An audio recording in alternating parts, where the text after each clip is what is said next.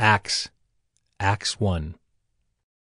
In the first book, O Theophilus, I have dealt with all that Jesus began to do and teach, until the day he was taken up, after he had given commands through the Holy Spirit to the apostles whom he had chosen. He presented himself alive to them after his suffering by many proofs, appearing to them during 40 days and speaking about the kingdom of God. And while staying with them, he ordered them not to depart from Jerusalem, but to wait for the promise of the Father, which, he said, "You heard from me, for John baptized with water, but you will be baptized with the Holy Spirit not many days from now." So when they had come together, they asked him, "Lord, will you at this time restore the kingdom to Israel?" He said to them, "It is not for you to know times or seasons that the Father has fixed by his own authority.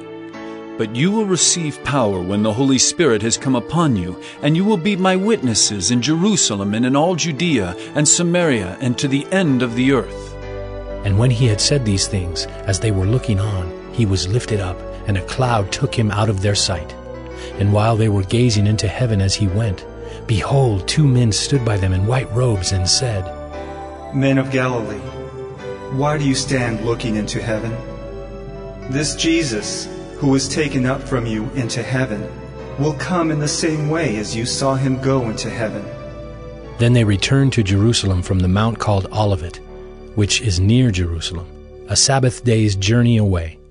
And when they had entered, they went up to the upper room, where they were staying, Peter and John and James and Andrew, Philip and Thomas, Bartholomew and Matthew, James the son of Alphaeus, and Simon the Zealot, and Judas the son of James. All these with one accord were devoting themselves to prayer, together with the women and Mary the mother of Jesus and his brothers. In those days Peter stood up among the brothers, the company of persons was in all about 120, and said, "Brothers, the scripture had to be fulfilled, which the Holy Spirit spoke beforehand by the mouth of David concerning Judas, who became a guide to those who arrested Jesus. For he was numbered among us and was allotted his share in this ministry." Now this man acquired a field with the reward of his wickedness, and falling headlong he burst open in the middle, and all his bowels gushed out. And it became known to all the inhabitants of Jerusalem, so that the field was called in their own language Akeldama, that is, field of blood. For it is written in the book of Psalms, "May his camp become desolate, and let there be no one to dwell in it, and let another take his office." So, one of the men who have accompanied us during all the time that the Lord Jesus went in and out among us, beginning from the baptism of John until the day when he was taken up from us, one of these men must become with us a witness to his resurrection. And they put forward 2, Joseph called Barsabbas, who was also called Justus, and Matthias. And they prayed and said, "You, Lord, who know the hearts of all, show which one of these 2 you have chosen to take the place in this ministry and apostleship, from which Judas turned aside to go to his own place." And they cast lots for them, and the lot fell on Matthias, and he was numbered with the 11 apostles. Acts 2. When the day of Pentecost arrived, they were all together in one place. And suddenly there came from heaven a sound like a mighty rushing wind, and it filled the entire house where they were sitting. And divided tongues as of fire appeared to them, and rested on each one of them. And they were all filled with the Holy Spirit, and began to speak in other tongues, as the Spirit gave them utterance. Now there were dwelling in Jerusalem Jews, devout men from every nation under heaven. And at this sound the multitude came together, and they were bewildered, because each one was hearing them speak in his own language. And they were amazed and astonished, saying, "Are not all these who are speaking Galileans? And how is it that we hear, each of us in his own native language? Parthians and Medes and Elamites and residents of Mesopotamia, Judea and Cappadocia, Pontus and Asia, Phrygia and Pamphylia, Egypt and the parts of Libya belonging to Cyrene, and visitors from Rome, both Jews and proselytes. Cretans and Arabians. We hear them telling in our own tongues the mighty works of God." And all were amazed and perplexed, saying to one another, "What does this mean?" But others, mocking, said, "Ha! They are filled with new wine." But Peter, standing with the 11, lifted up his voice and addressed them. "Men of Judea, and all who dwell in Jerusalem, let this be known to you, and give ear to my words. For these people are not drunk, as you suppose, since it is only the 3rd hour of the day. But this is what was uttered through the prophet Joel.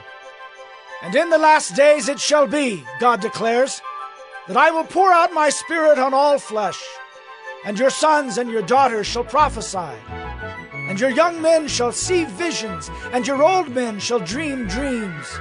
Even on my male servants and female servants, in those days I will pour out my Spirit, and they shall prophesy. And I will show wonders in the heavens above, and signs on the earth below, blood and fire and vapor of smoke. The sun shall be turned to darkness, and the moon to blood, before the day of the Lord comes, the great and magnificent day.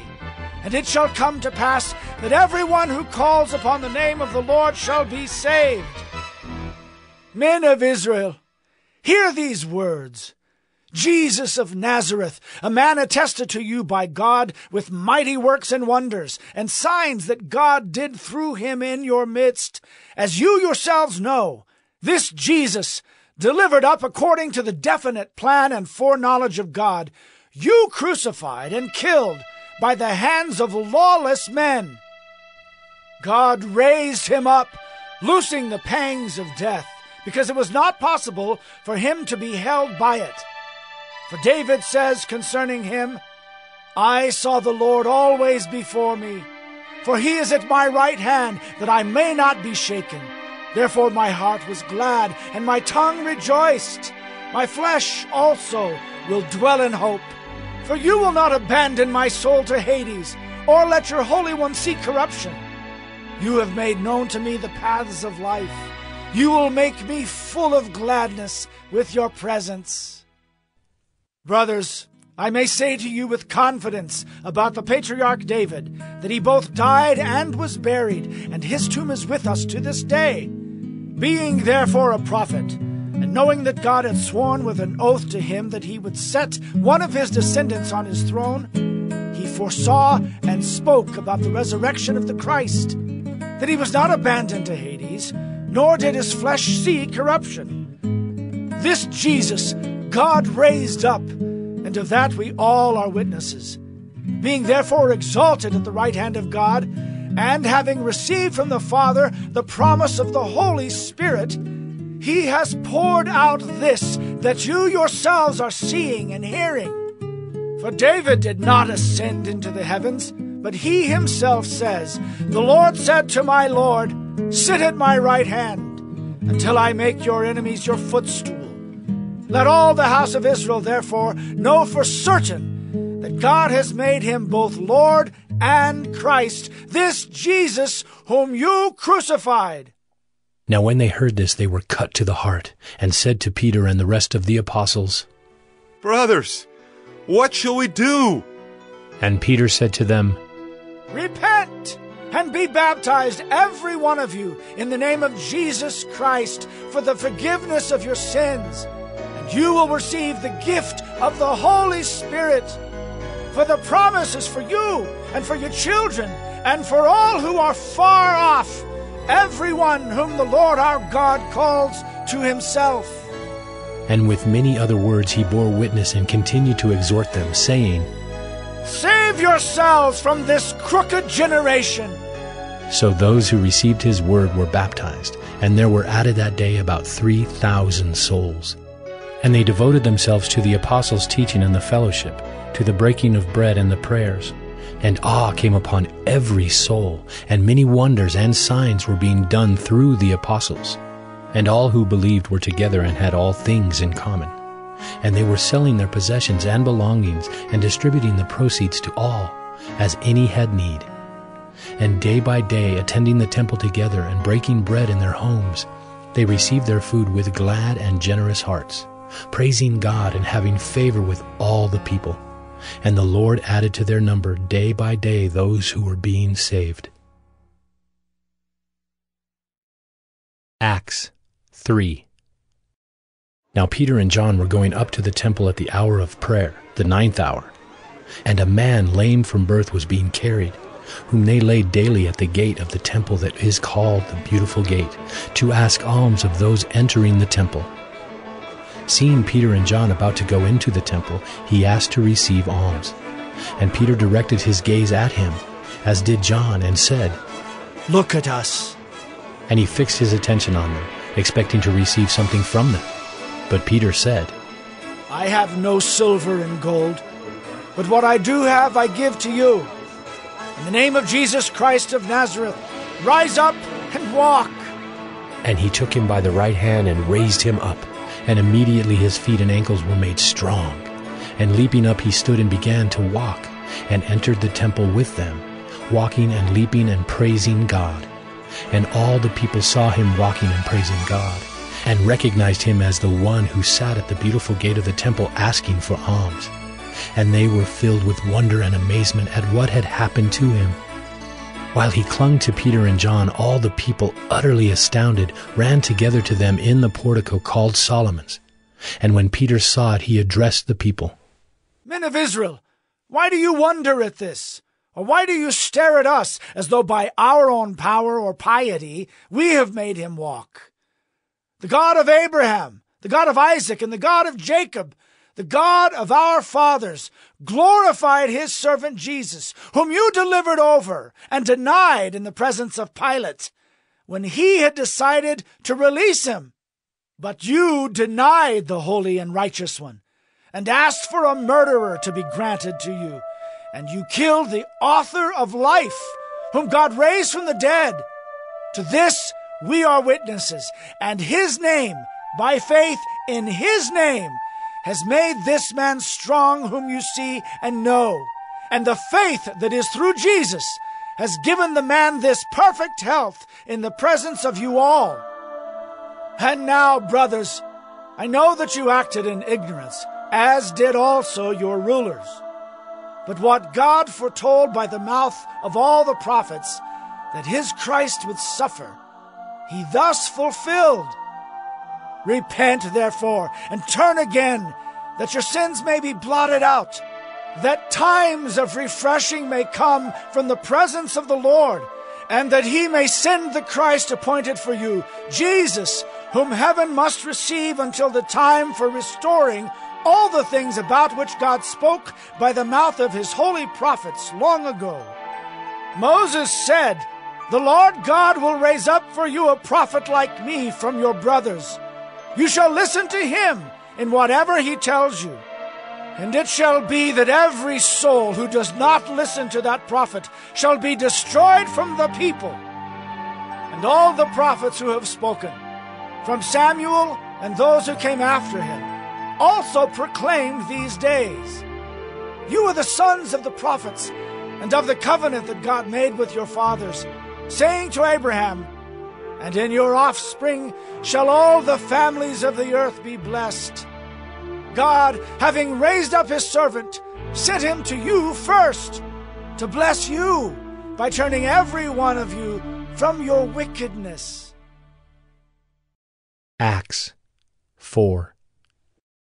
And as they were speaking to the people, the priests and the captain of the temple and the Sadducees came upon them, greatly annoyed because they were teaching the people and proclaiming in Jesus the resurrection from the dead. And they arrested them and put them in custody until the next day, for it was already evening. But many of those who had heard the word believed, and the number of the men came to about 5,000.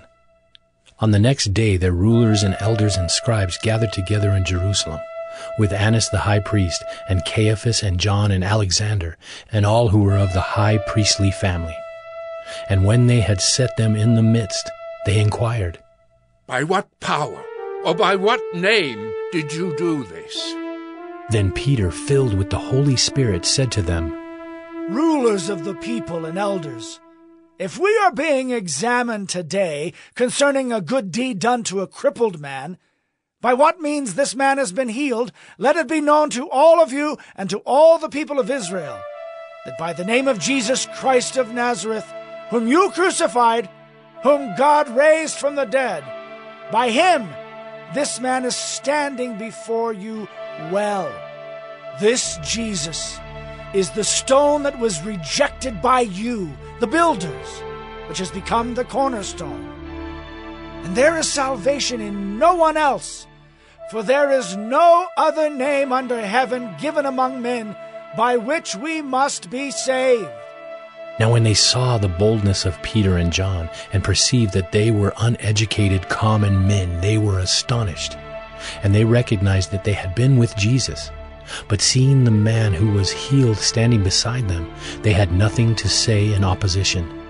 But when they had commanded them to leave the council, they conferred with one another, saying, "What shall we do with these men?" For that a notable sign has been performed through them is evident to all the inhabitants of Jerusalem, and we cannot deny it.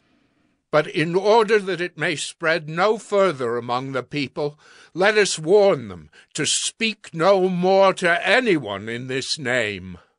So they called them and charged them not to speak or teach at all in the name of Jesus.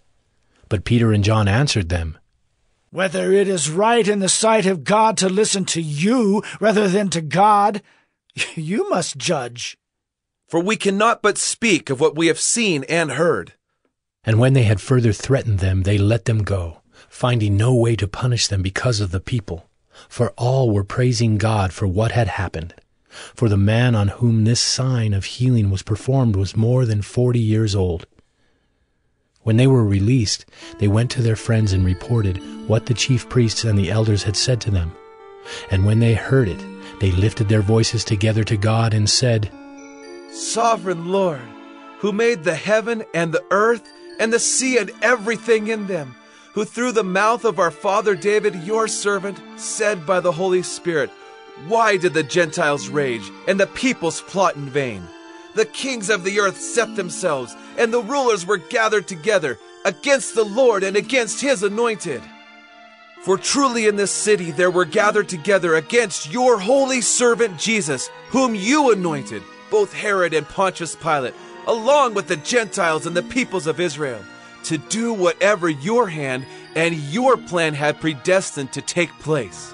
And now, Lord, look upon their threats and grant to your servants to continue to speak your word with all boldness, while you stretch out your hand to heal, and signs and wonders are performed through the name of your holy servant Jesus." And when they had prayed, the place in which they were gathered together was shaken, and they were all filled with the Holy Spirit, and continued to speak the word of God with boldness. Now the full number of those who believed were of one heart and soul, and no one said that any of the things that belonged to him was his own, but they had everything in common.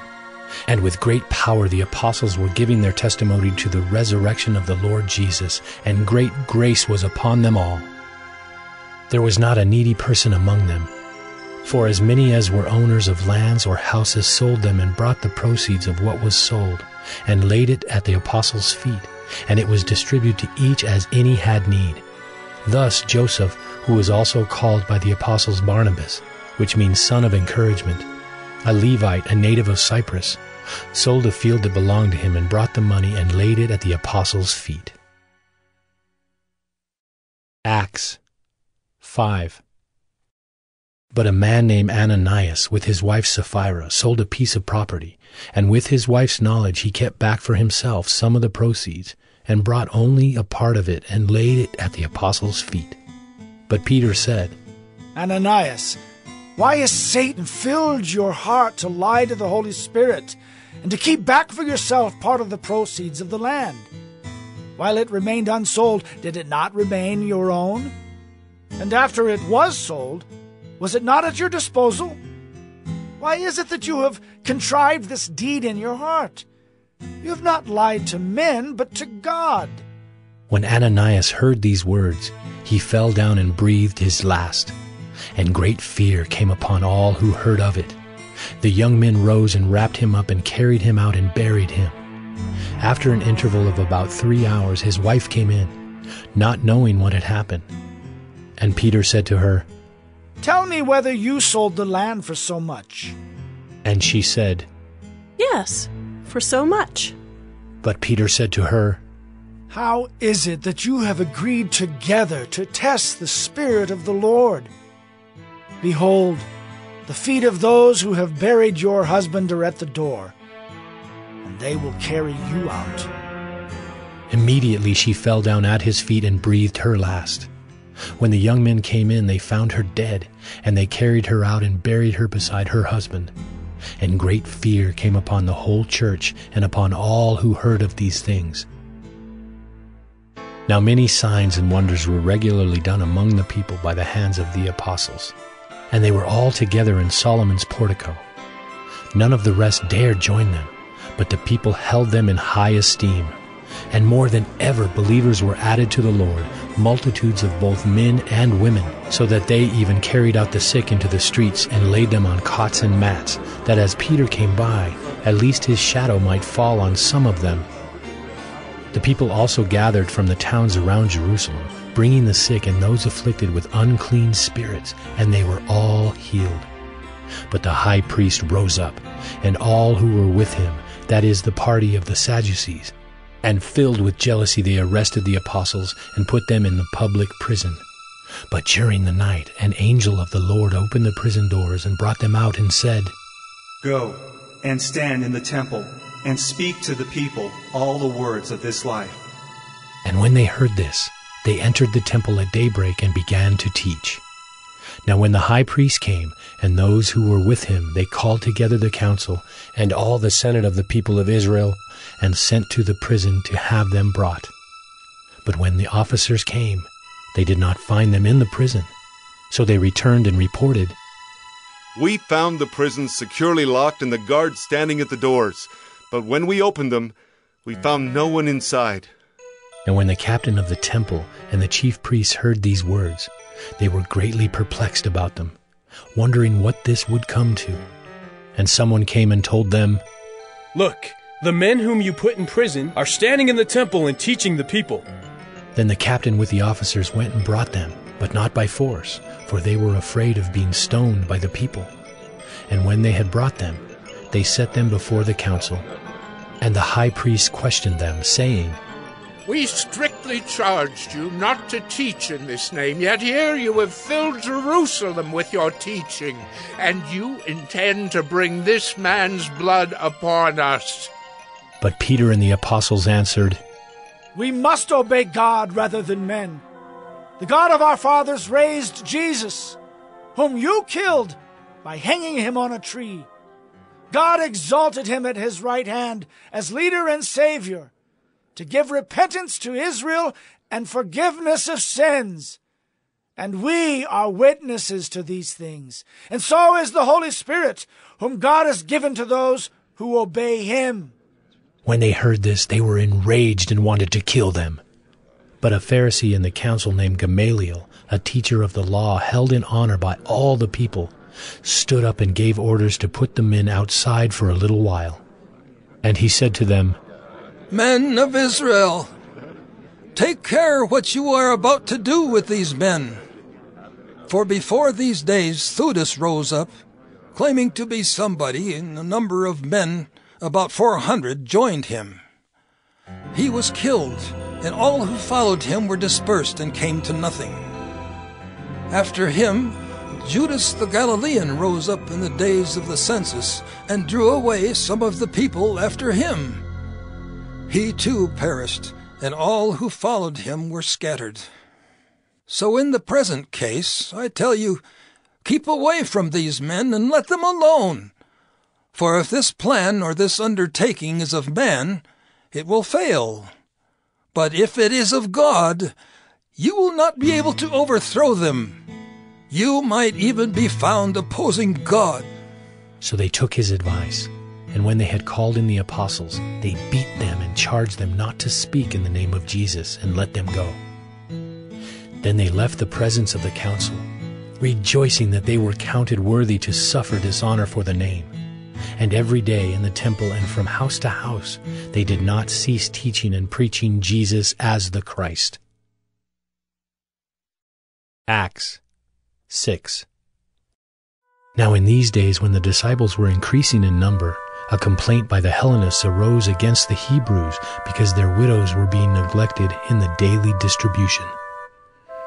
And the 12 summoned the full number of the disciples and said, "It is not right that we should give up preaching the word of God to serve tables. Therefore, brothers, pick out from among you 7 men of good repute, full of the Spirit and of wisdom, whom we will appoint to this duty. But we will devote ourselves to prayer and to the ministry of the word." And what they said pleased the whole gathering. And they chose Stephen, a man full of faith and of the Holy Spirit, and Philip, and Prochorus, and Nicanor, and Timon, and Parmenas, and Nicolaus, a proselyte of Antioch. These they set before the apostles, and they prayed and laid their hands on them. And the word of God continued to increase, and the number of the disciples multiplied greatly in Jerusalem, and a great many of the priests became obedient to the faith. And Stephen, full of grace and power, was doing great wonders and signs among the people. Then some of those who belonged to the synagogue of the freedmen, as it was called, and of the Cyrenians, and of the Alexandrians, and of those from Cilicia and Asia, rose up and disputed with Stephen. But they could not withstand the wisdom and the spirit with which he was speaking. Then they secretly instigated men who said, "We have heard him speak blasphemous words against Moses and God." And they stirred up the people and the elders and the scribes, and they came upon him and seized him and brought him before the council. And they set up false witnesses who said, "This man never ceases to speak words against this holy place and the law. For we have heard him say that this Jesus of Nazareth will destroy this place and will change the customs that Moses delivered to us." And gazing at him, all who sat in the council saw that his face was like the face of an angel. Acts 7. And the high priest said, "Are these things so?" And Stephen said, "Brothers and fathers, hear me! The God of glory appeared to our father Abraham when he was in Mesopotamia, before he lived in Haran, and said to him, 'Go out from your land and from your kindred, and go into the land that I will show you.' Then he went out from the land of the Chaldeans and lived in Haran. And after his father died, God removed him from there into this land in which you are now living. Yet he gave him no inheritance in it, not even a foot's length, but promised to give it to him as a possession and to his offspring after him, though he had no child. And God spoke to this effect, that his offspring would be sojourners in the land belonging to others, who would enslave them and afflict them 400 years. But I will judge the nation that they serve, said God, and after that they shall come out and worship me in this place. And he gave him the covenant of circumcision. And so Abraham became the father of Isaac, and circumcised him on the 8th day. And Isaac became the father of Jacob, and Jacob of the 12 patriarchs. And the patriarchs, jealous of Joseph, sold him into Egypt. But God was with him, and rescued him out of all his afflictions, and gave him favor and wisdom before Pharaoh, king of Egypt, who made him ruler over Egypt and over all his household. Now there came a famine throughout all Egypt and Canaan, and great affliction, and our fathers could find no food. But when Jacob heard that there was grain in Egypt, he sent out our fathers on their first visit. And on the second visit Joseph made himself known to his brothers, and Joseph's family became known to Pharaoh. And Joseph sent and summoned Jacob his father and all his kindred, 75 persons in all. And Jacob went down into Egypt, and he died, he and our fathers. And they were carried back to Shechem, and laid in the tomb that Abraham had bought for a sum of silver from the sons of Hamor in Shechem. But as the time of the promise drew near, which God had granted to Abraham, the people increased and multiplied in Egypt, until there arose over Egypt another king who did not know Joseph. He dealt shrewdly with our race, and forced our fathers to expose their infants, so that they would not be kept alive. At this time Moses was born, and he was beautiful in God's sight, And he was brought up for 3 months in his father's house, and when he was exposed, Pharaoh's daughter adopted him and brought him up as her own son. And Moses was instructed in all the wisdom of the Egyptians, and he was mighty in his words and deeds. When he was 40 years old, it came into his heart to visit his brothers, the children of Israel. And seeing one of them being wronged, he defended the oppressed man and avenged him by striking down the Egyptian. He supposed that his brothers would understand that God was giving them salvation by his hand, but they did not understand. And on the following day he appeared to them as they were quarreling and tried to reconcile them, saying, "Men, you are brothers. Why do you wrong each other?" But the man who was wronging his neighbor thrust him aside, saying, "Who made you a ruler and a judge over us? Do you want to kill me as you killed the Egyptian yesterday?" At this retort Moses fled and became an exile in the land of Midian, where he became the father of 2 sons. Now when 40 years had passed, an angel appeared to him in the wilderness of Mount Sinai, in a flame of fire in a bush. When Moses saw it, he was amazed at the sight, and as he drew near to look, there came the voice of the Lord. "I am the God of your fathers, the God of Abraham, and of Isaac, and of Jacob." And Moses trembled and did not dare to look. Then the Lord said to him, "Take off the sandals from your feet, for the place where you are standing is holy ground. I have surely seen the affliction of my people who are in Egypt, and have heard their groaning, and I have come down to deliver them. And now come, I will send you to Egypt." This Moses, whom they rejected, saying, "Who made you a ruler and a judge?" This man God sent as both ruler and redeemer by the hand of the angel who appeared to him in the bush. This man led them out, performing wonders and signs in Egypt and at the Red Sea and in the wilderness for 40 years. This is the Moses who said to the Israelites, "God will raise up for you a prophet like me from your brothers." This is the one who was in the congregation in the wilderness with the angel who spoke to him at Mount Sinai and with our fathers. He received living oracles to give to us. Our fathers refused to obey him, but thrust him aside, and in their hearts they turned to Egypt, saying to Aaron, "Make for us gods who will go before us. As for this Moses who led us out from the land of Egypt, we do not know what has become of him." And they made a calf in those days, and offered a sacrifice to the idol, and were rejoicing in the works of their hands. But God turned away and gave them over to worship the host of heaven. As it is written in the book of the prophets, "Did you bring to me slain beasts and sacrifices during the 40 years in the wilderness, O house of Israel? You took up the tent of Moloch, and the star of your god Rephan, the images that you made to worship, and I will send you into exile beyond Babylon." Our fathers had the tent of witness in the wilderness, just as he who spoke to Moses directed him to make it, according to the pattern that he had seen. Our fathers in turn brought it in with Joshua when they dispossessed the nations that God drove out before our fathers. So it was until the days of David, who found favor in the sight of God and asked to find a dwelling place for the God of Jacob. But it was Solomon who built a house for him. Yet the Most High does not dwell in houses made by hands. As the prophet says, "Heaven is my throne, and the earth is my footstool. What kind of house will you build for me, says the Lord? Or what is the place of my rest? Did not my hand make all these things?" You stiff-necked people, uncircumcised in heart and ears, you always resist the Holy Spirit. As your fathers did, so do you. Which of the prophets did your fathers not persecute?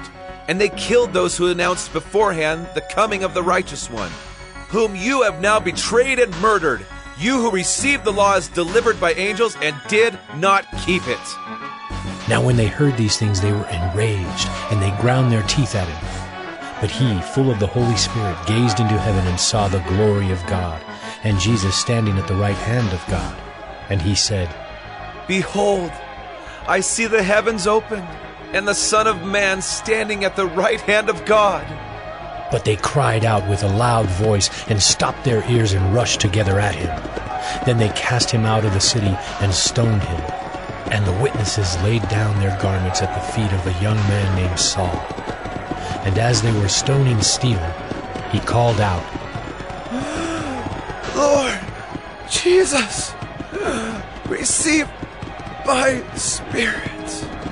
And falling to his knees, he cried out with a loud voice, Lord, do not hold this sin against them. And when he had said this, he fell asleep. Acts 8. And Saul approved of his execution, and there arose on that day a great persecution against the church in Jerusalem, and they were all scattered throughout the regions of Judea and Samaria, except the apostles. Devout men buried Stephen and made great lamentation over him. But Saul was ravaging the church, and entering house after house, he dragged off men and women and committed them to prison. Now those who were scattered went about preaching the word. Philip went down to the city of Samaria and proclaimed to them the Christ. And the crowds with one accord paid attention to what was being said by Philip when they heard him and saw the signs that he did. For unclean spirits, crying out with a loud voice, came out of many who had them, and many who were paralyzed or lame were healed. So there was much joy in that city. But there was a man named Simon, who had previously practiced magic in the city and amazed the people of Samaria, saying that he himself was somebody great. They all paid attention to him, from the least to the greatest, saying, This man is the power of God that is called great. And they paid attention to him because for a long time he had amazed them with his magic.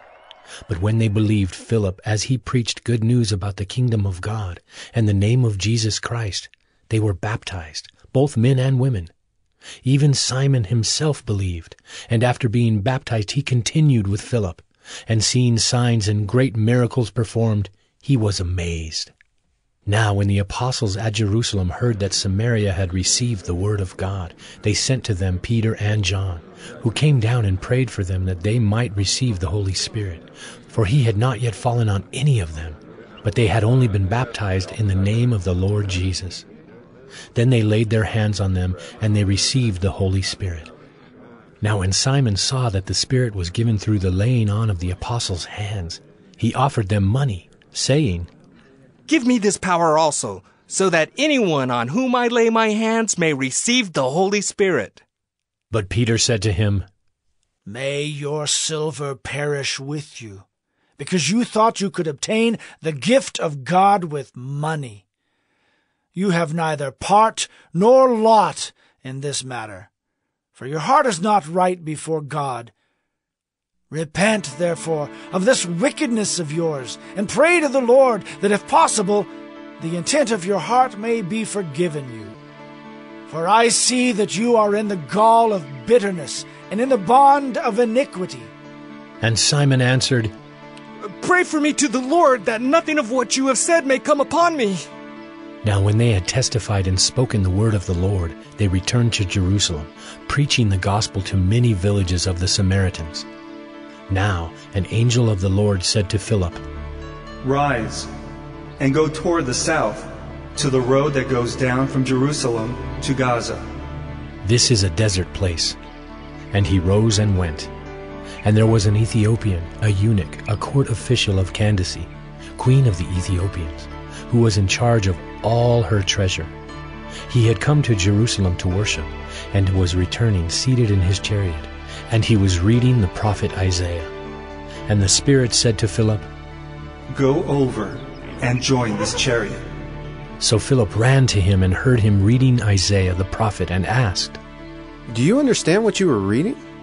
And he said, How can I, unless someone guides me? And he invited Philip to come up and sit with him. Now the passage of the scripture that he was reading was this: Like a sheep, he was led to the slaughter, and like a lamb before its shearer is silent, so he opens not his mouth. In his humiliation, justice was denied him. Who can describe his generation? For his life is taken away from the earth. And the eunuch said to Philip, About whom, I ask you, does the prophet say this? About himself or about someone else? Then Philip opened his mouth, and beginning with this scripture, he told him the good news about Jesus. And as they were going along the road, they came to some water, and the eunuch said, "See, here is water.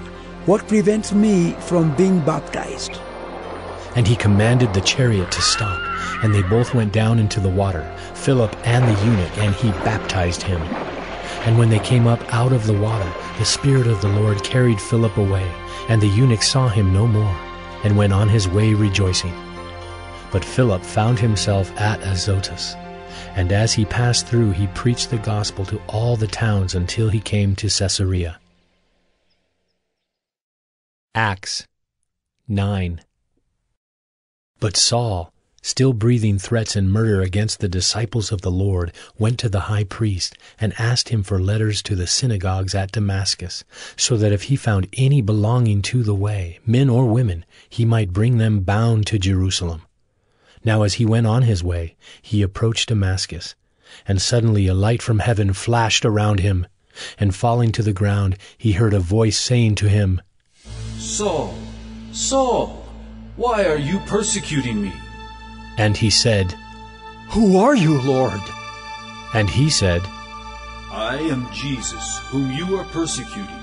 But rise and enter the city, and you will be told what you are to do." The men who were traveling with him stood speechless, hearing the voice but seeing no one. Saul rose from the ground, and although his eyes were opened, he saw nothing. So they led him by the hand and brought him into Damascus. And for 3 days he was without sight, and neither ate nor drank. Now there was a disciple at Damascus named Ananias. The Lord said to him in a vision, "Ananias." And he said, "Here I am, Lord." And the Lord said to him, "Rise, and go to the street called Straight, and at the house of Judas look for a man of Tarsus named Saul, for behold, he is praying. And he has seen in a vision a man named Ananias come in, and lay his hands on him so that he might regain his sight." But Ananias answered, "Lord, I have heard from many about this man, how much evil he has done to your saints at Jerusalem. And here he has authority from the chief priest to bind all who call on your name." But the Lord said to him, "Go, for he is a chosen instrument of mine, to carry my name before the Gentiles and kings and the children of Israel. For I will show him how much he must suffer for the sake of my name."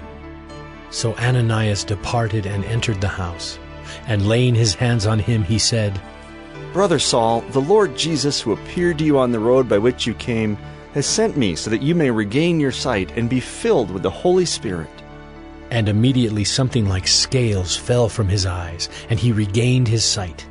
Then he rose and was baptized, and taking food he was strengthened. For some days he was with the disciples at Damascus, and immediately he proclaimed Jesus in the synagogues, saying, "He is the Son of God." And all who heard him were amazed and said, "Is not this the man who made havoc in Jerusalem of those who called upon this name? And has he not come here for this purpose, to bring them bound before the chief priest?" But Saul increased all the more in strength, and confounded the Jews who lived in Damascus by proving that Jesus was the Christ. When many days had passed, the Jews plotted to kill him, but their plot became known to Saul. They were watching the gates day and night in order to kill him, but his disciples took him by night and let him down through an opening in the wall, lowering him in a basket. And when he had come to Jerusalem, he attempted to join the disciples, and they were all afraid of him, for they did not believe that he was a disciple. But Barnabas took him and brought him to the apostles, and declared to them how on the road he had seen the Lord, who spoke to him, and how at Damascus he had preached boldly in the name of Jesus. So he went in and out among them at Jerusalem, preaching boldly in the name of the Lord. And he spoke and disputed against the Hellenists, but they were seeking to kill him. And when the brothers learned this, they brought him down to Caesarea and sent him off to Tarsus. So the church throughout all Judea and Galilee and Samaria had peace and was being built up. and walking in the fear of the Lord and in the comfort of the Holy Spirit, it multiplied. Now as Peter went here and there among them all, he came down also to the saints who lived at Lydda. There he found a man named Aeneas, bedridden for 8 years, who was paralyzed. And Peter said to him, Aeneas, Jesus Christ heals you. Rise and make your bed. And immediately he rose, and all the residents of Lydda and Sharon saw him, and they turned to the Lord. Now there was in Joppa a disciple named Tabitha, which translated means Dorcas. She was full of good works and acts of charity. In those days she became ill and died, and when they had washed her, they laid her in an upper room. Since Lydda was near Joppa, the disciples, hearing that Peter was there, sent 2 men to him, urging him, Please, come to us without delay. So Peter rose and went with them, and when he arrived, they took him to the upper room. All the widows stood beside him weeping and showing tunics and other garments that Dorcas made while she was with them. But Peter put them all outside, and knelt down and prayed, and turning to the body, he said, Tabitha, arise. And she opened her eyes, and when she saw Peter, she sat up. And he gave her his hand and raised her up. Then calling the saints and widows, he presented her alive. And it became known throughout all Joppa, and many believed in the Lord. And he stayed in Joppa for many days with one Simon, a tanner. Acts 10. At Caesarea there was a man named Cornelius, a centurion of what was known as the Italian cohort, a devout man who feared God with all his household, gave alms generously to the people, and prayed continually to God. About the 9th hour of the day, he saw clearly in a vision an angel of God come in and say to him, Cornelius. And he stared at him in terror and said, What is it, Lord? And he said to him, Your prayers and your alms have ascended as a memorial before God. And now send men to Joppa, and bring one Simon who is called Peter. He is lodging with one Simon, a tanner, whose house is by the sea. When the angel who spoke to him had departed, he called 2 of his servants and a devout soldier from among those who attended him, and, having related everything to them, he sent them to Joppa. The next day, as they were on their journey and approaching the city, Peter went up on the housetop about the 6th hour to pray. And he became hungry and wanted something to eat. But while they were preparing it, he fell into a trance, and saw the heavens opened and something like a great sheet descending, being let down by its 4 corners upon the earth. In it were all kinds of animals and reptiles and birds of the air. And there came a voice to him, Rise, Peter, kill and eat. But Peter said, By no means, Lord, for I have never eaten anything that is common or unclean. And the voice came to him again a second time, What God has made clean, do not call common. This happened 3 times, and the thing was taken up at once to heaven. Now while Peter was inwardly perplexed as to what the vision that he had seen might mean, behold, the men who were sent by Cornelius, having made inquiry for Simon's house, stood at the gate and called out to ask whether Simon, who was called Peter, was lodging there.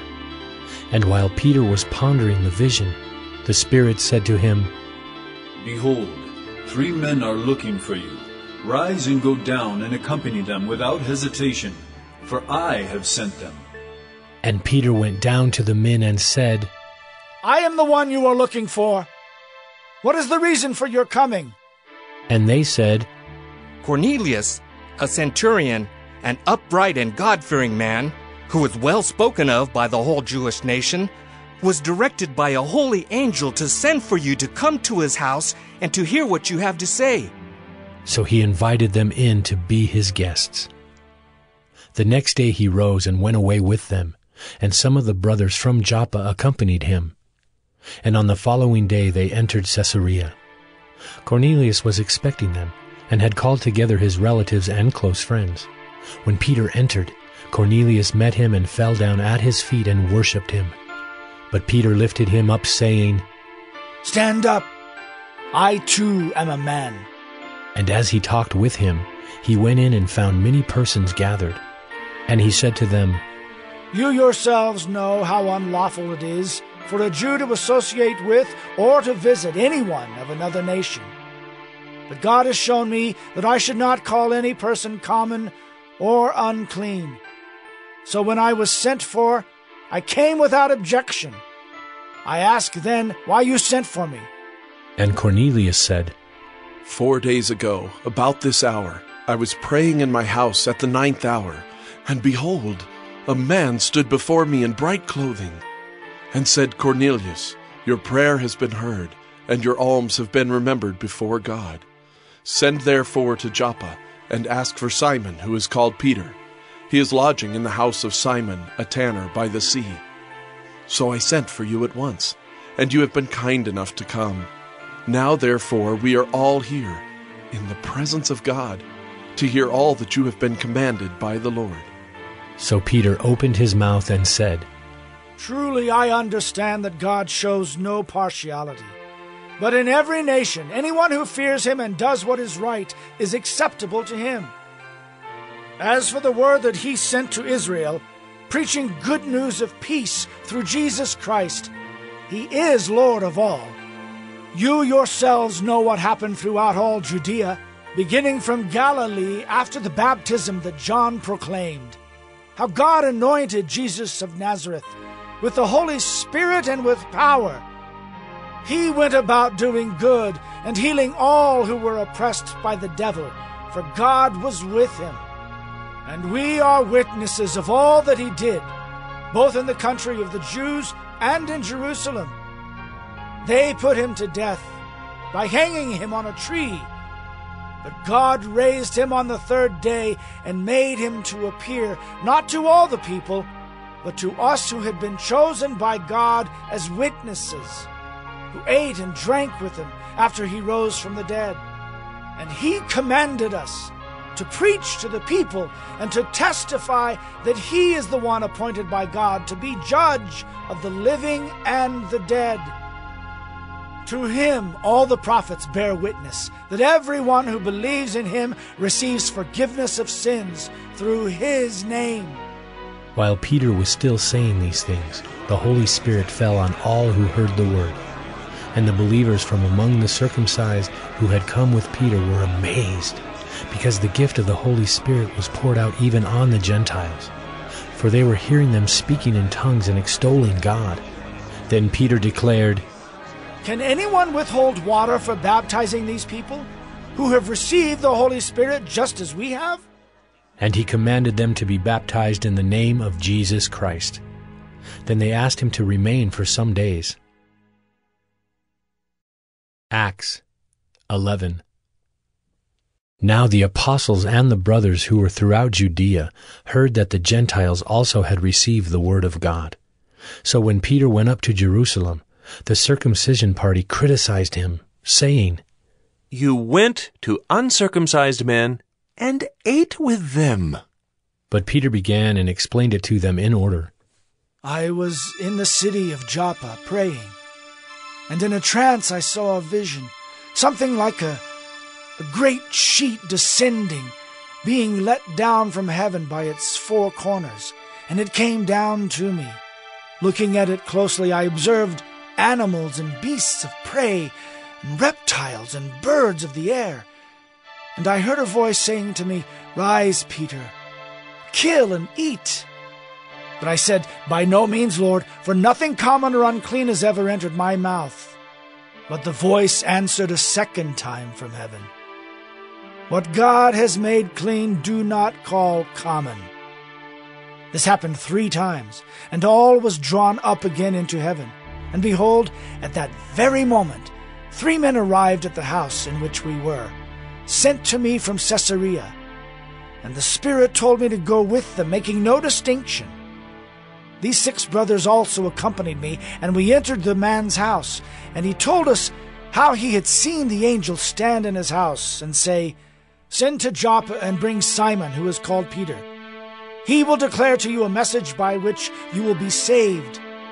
you and all your household.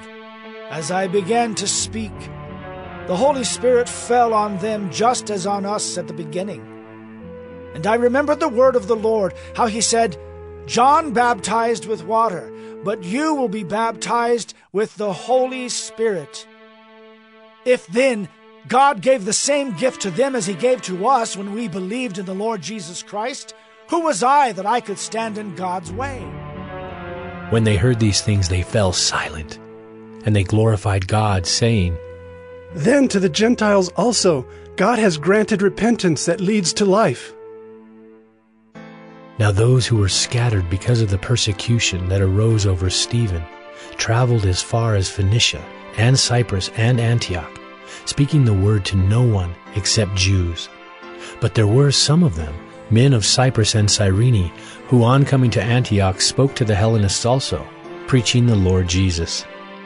And the hand of the Lord was with them, and a great number who believed turned to the Lord. The report of this came to the ears of the church in Jerusalem, and they sent Barnabas to Antioch.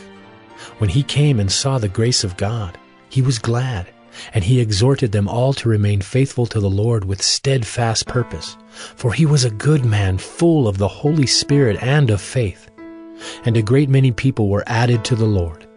So Barnabas went to Tarsus to look for Saul, and when he had found him, he brought him to Antioch. For a whole year they met with the church and taught a great many people. And in Antioch the disciples were first called Christians. Now in these days prophets came down from Jerusalem to Antioch. And one of them, named Agabus, stood up and foretold by the Spirit that there would be a great famine over all the world. This took place in the days of Claudius. So the disciples determined, everyone according to his ability, to send relief to the brothers living in Judea. And they did so, sending it to the elders by the hand of Barnabas and Saul. Acts 12. About that time Herod the king laid violent hands on some who belonged to the church. He killed James the brother of John with the sword, and when he saw that it pleased the Jews, he proceeded to arrest Peter also. This was during the days of unleavened bread. And when he had seized him, he put him in prison, delivering him over to 4 squads of soldiers to guard him, intending after the Passover to bring him out to the people.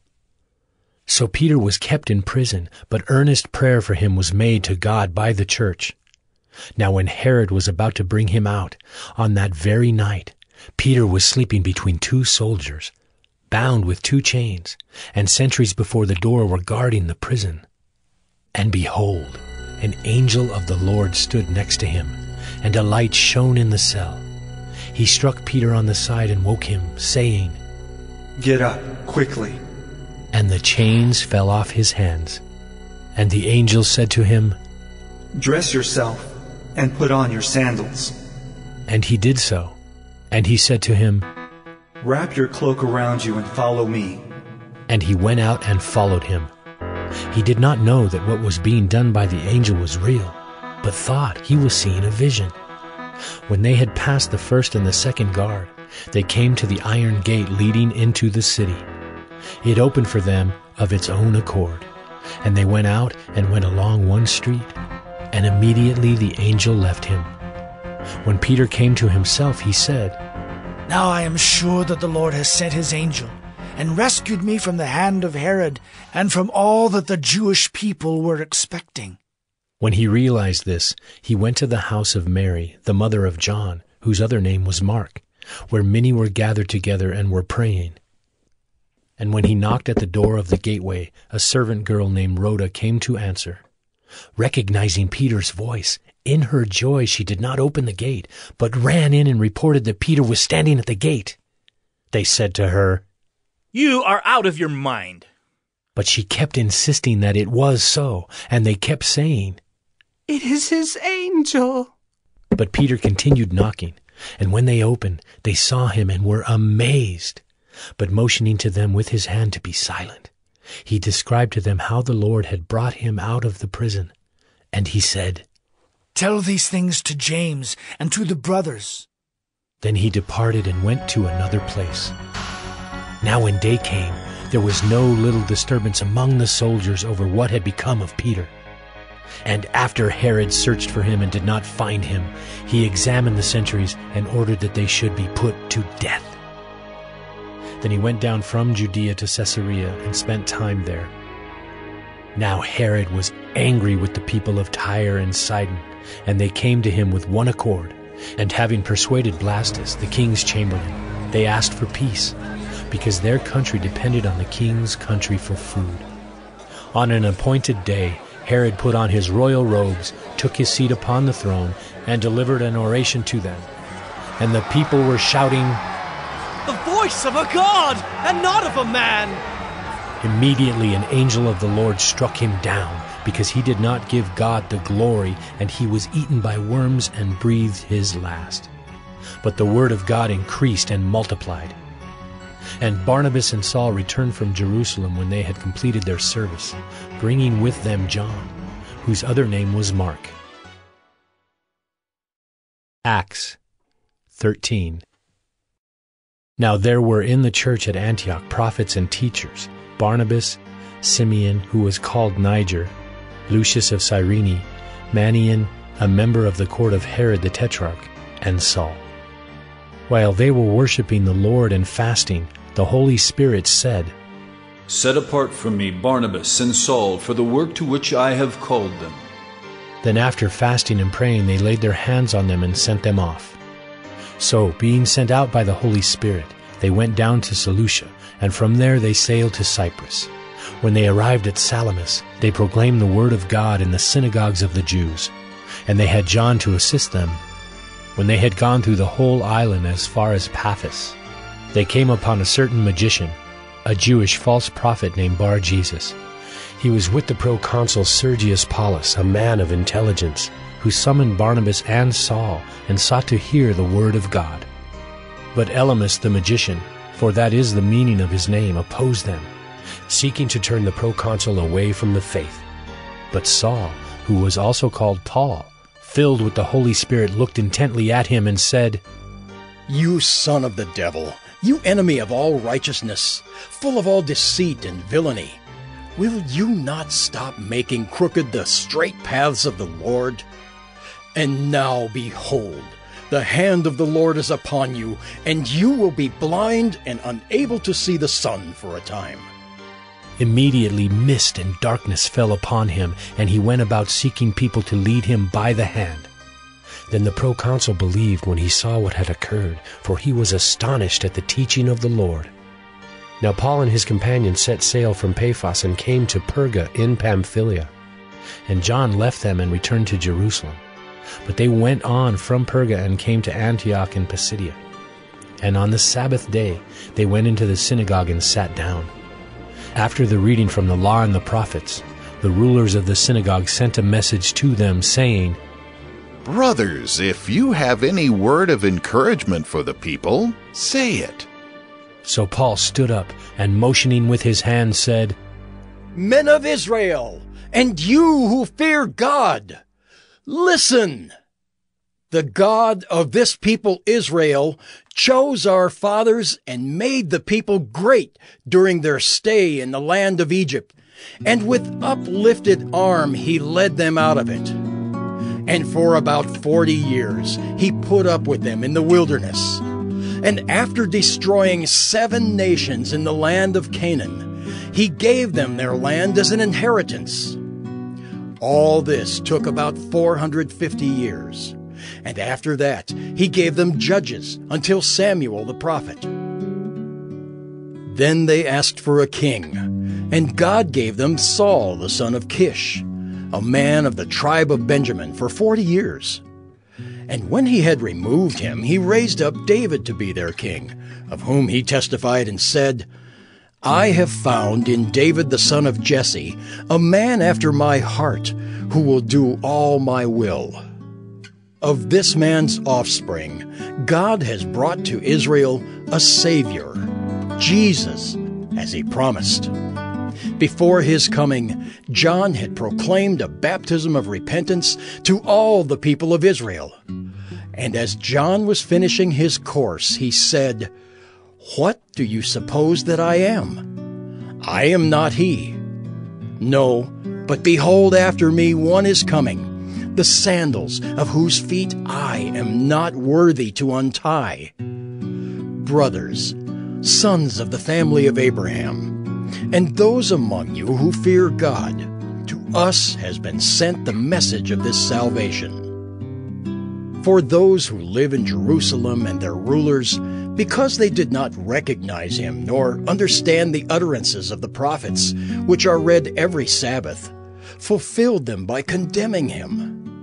And though they found in him no guilt worthy of death, they asked Pilate to have him executed. And when they had carried out all that was written of him, they took him down from the tree and laid him in a tomb. But God raised him from the dead, and for many days he appeared to those who had come up with him from Galilee to Jerusalem, who are now his witnesses to the people. And we bring you the good news that what God promised to the fathers, this he has fulfilled to us their children by raising Jesus, as also it is written in the 2nd Psalm, "You are my son. Today I have begotten you." And as for the fact that he raised him from the dead, no more to return to corruption, he has spoken in this way, "I will give you the holy and sure blessings of David." Therefore he says also in another psalm, "You will not let your Holy One see corruption." For David, after he had served the purpose of God in his own generation, fell asleep and was laid with his fathers and saw corruption. But he whom God raised up did not see corruption.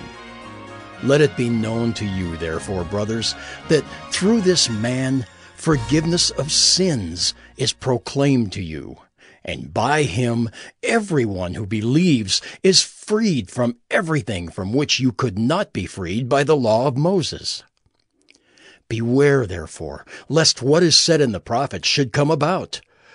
Look, you scoffers, be astounded and perish, for I am doing a work in your days, a work that you will not believe, even if one tells it to you. As they went out, the people begged that these things might be told them the next Sabbath. And after the meeting of the synagogue broke up, many Jews and devout converts to Judaism followed Paul and Barnabas, who, as they spoke with them, urged them to continue in the grace of God. The next Sabbath almost the whole city gathered to hear the word of the Lord. But when the Jews saw the crowds, they were filled with jealousy and began to contradict what was spoken by Paul, reviling him. And Paul and Barnabas spoke out boldly, saying, "It was necessary that the word of God be spoken first to you. Since you thrust it aside and judge yourselves unworthy of eternal life, behold, we are turning to the Gentiles. For so the Lord has commanded us, saying, I have made you a light for the Gentiles, that you may bring salvation to the ends of the earth." And when the Gentiles heard this, they began rejoicing and glorifying the word of the Lord, and as many as were appointed to eternal life believed. And the word of the Lord was spreading throughout the whole region. But the Jews incited the devout women of high standing and the leading men of the city, stirred up persecution against Paul and Barnabas, and drove them out of their district. But they shook off the dust from their feet against them and went to Iconium. And the disciples were filled with joy and with the Holy Spirit. Acts 14. Now at Iconium they entered together into the Jewish synagogue, and spoke in such a way that a great number of both Jews and Greeks believed. But the unbelieving Jews stirred up the Gentiles and poisoned their minds against the brothers. So they remained for a long time, speaking boldly for the Lord, who bore witness to the word of his grace, granting signs and wonders to be done by their hands. But the people of the city were divided. Some sided with the Jews and some with the apostles. When an attempt was made by both Gentiles and Jews with their rulers to mistreat them and to stone them, they learned of it and fled to Lystra and Derbe, cities of Lycaonia, and to the surrounding country. And there they continued to preach the gospel. Now at Lystra there was a man sitting who could not use his feet. He was crippled from birth and had never walked. He listened to Paul speaking, and Paul, looking intently at him and seeing that he had faith to be made well, said in a loud voice, "Stand upright on your feet." And he sprang up and began walking. And when the crowd saw what Paul had done, they lifted up their voices, saying in Lycaonian, "The gods have come down to us in the likeness of men." Barnabas they called Zeus, and Paul Hermes, because he was the chief speaker. And the priest of Zeus, whose temple was at the entrance of the city, brought oxen and garlands to the gates, and wanted to offer sacrifice with the crowds. But when the apostles Barnabas and Paul heard of it, they tore their garments and rushed out into the crowd, crying out, "Men, why are you doing these things? We also are men of like nature with you. And we bring you good news, that you should turn from these vain things to a living God, who made the heaven and the earth and the sea and all that is in them. In past generations he allowed all the nations to walk in their own ways. Yet he did not leave himself without witness, for he did good by giving you rains from heaven and fruitful seasons, satisfying your hearts with food and gladness." Even with these words they scarcely restrained the people from offering sacrifice to them. But Jews came from Antioch and Iconium, and having persuaded the crowds, they stoned Paul and dragged him out of the city, supposing that he was dead. But when the disciples gathered about him, he rose up and entered the city, and on the next day he went on with Barnabas to Derbe. When they had preached the gospel to that city and had made many disciples, they returned to Lystra and to Iconium and to Antioch, strengthening the souls of the disciples, encouraging them to continue in the faith, and saying that through many tribulations we must enter the kingdom of God. And when they had appointed elders for them in every church, with prayer and fasting they committed them to the Lord in whom they had believed. Then they passed through Pisidia and came to Pamphylia. And when they had spoken the word in Perga, they went down to Attalia, and from there they sailed to Antioch, where they had been commended to the grace of God for the work that they had fulfilled. And when they arrived and gathered the church together, they declared all that God had done with them, and how he had opened a door of faith to the Gentiles. And they remained no little time with the disciples. Acts 15. But some men came down from Judea and were teaching the brothers, "Unless you are circumcised according to the custom of Moses, you cannot be saved." And after Paul and Barnabas had no small dissension and debate with them, Paul and Barnabas and some of the others were appointed to go up to Jerusalem, to the apostles and the elders about this question. So being sent on their way by the church, they passed through both Phoenicia and Samaria, describing in detail the conversion of the Gentiles, and brought great joy to all the brothers. When they came to Jerusalem, they were welcomed by the church and the apostles and the elders, and they declared all that God had done with them. But some believers who belonged to the party of the Pharisees rose up and said, "It is necessary to circumcise them and to order them to keep the law of Moses." The apostles and the elders were gathered together to consider this matter. And after there had been much debate, Peter stood up and said to them, "Brothers, you know that in the early days God made a choice among you, that by my mouth the Gentiles should hear the word of the gospel and believe. And God, who knows the heart, bore witness to them by giving them the Holy Spirit just as he did to us. And he made no distinction between us and them, having cleansed their hearts by faith. Now, therefore, why are you putting God to the test by placing a yoke on the neck of the disciples that neither our fathers nor we have been able to bear? But we believe that we will be saved through the grace of the Lord Jesus, just as they will." And all the assembly fell silent, and they listened to Barnabas and Paul as they related what signs and wonders God had done through them among the Gentiles. After they finished speaking, James replied, Brothers, listen to me. Simeon has related how God first visited the Gentiles to take from them a people for his name. And with this, the words of the prophets agree, just as it is written, After this, I will return, and I will rebuild the tent of David that has fallen. I will rebuild its ruins, and I will restore it, that the remnant of mankind may seek the Lord, and all the Gentiles who are called by my name, says the Lord, who makes these things known from of old. Therefore, my judgment is that we should not trouble those of the Gentiles who turn to God, but should write to them to abstain from the things polluted by idols, and from sexual immorality, and from what has been strangled, and from blood. For from ancient generations Moses has had in every city those who proclaim him, for he is read every Sabbath in the synagogues. Then it seemed good to the apostles and the elders, with the whole church, to choose men from among them and send them to Antioch with Paul and Barnabas. They sent Judas, called Barsabbas, and Silas, leading men among the brothers, with the following letter. The brothers, both the apostles and the elders, to the brothers who are of the Gentiles in Antioch and Syria and Cilicia, greetings.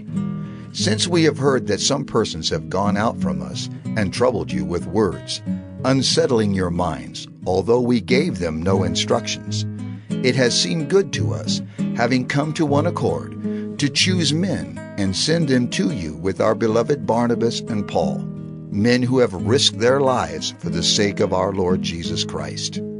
We have therefore sent Judas and Silas, who themselves will tell you the same things by word of mouth. For it has seemed good to the Holy Spirit and to us to lay on you no greater burden than these requirements, that you abstain from what has been sacrificed to idols, and from blood, and from what has been strangled, and from sexual immorality. If you keep yourselves from these, you will do well. Farewell. So when they were sent off, they went down to Antioch, and having gathered the congregation together, they delivered the letter. And when they had read it, they rejoiced because of its encouragement. And Judas and Silas, who were themselves prophets, encouraged and strengthened the brothers with many words. And after they had spent some time, they were sent off in peace by the brothers to those who had sent them. But Paul and Barnabas remained in Antioch, teaching and preaching the word of the Lord, with many others also. And after some days Paul said to Barnabas, Let us return and visit the brothers in every city where we proclaim the word of the Lord, and see how they are. Now Barnabas wanted to take with them John, called Mark. But Paul thought best not to take with them one who had withdrawn from them in Pamphylia, and had not gone with them to the work. And there arose a sharp disagreement, so that they separated from each other. Barnabas took Mark with him and sailed away to Cyprus. But Paul chose Silas and departed, having been commended by the brothers to the grace of the Lord. And he went through Syria and Cilicia, strengthening the churches. Acts 16. Paul came also to Derbe and to Lystra. A disciple was there named Timothy, the son of a Jewish woman who was a believer, but his father was a Greek. He was well spoken of by the brothers at Lystra and Iconium. Paul wanted Timothy to accompany him, and he took him and circumcised him because of the Jews who were in those places, for they all knew that his father was a Greek. As they went on their way through the cities, they delivered to them for observance the decisions that had been reached by the apostles and elders who were in Jerusalem. So the churches were strengthened in the faith, and they increased in numbers daily.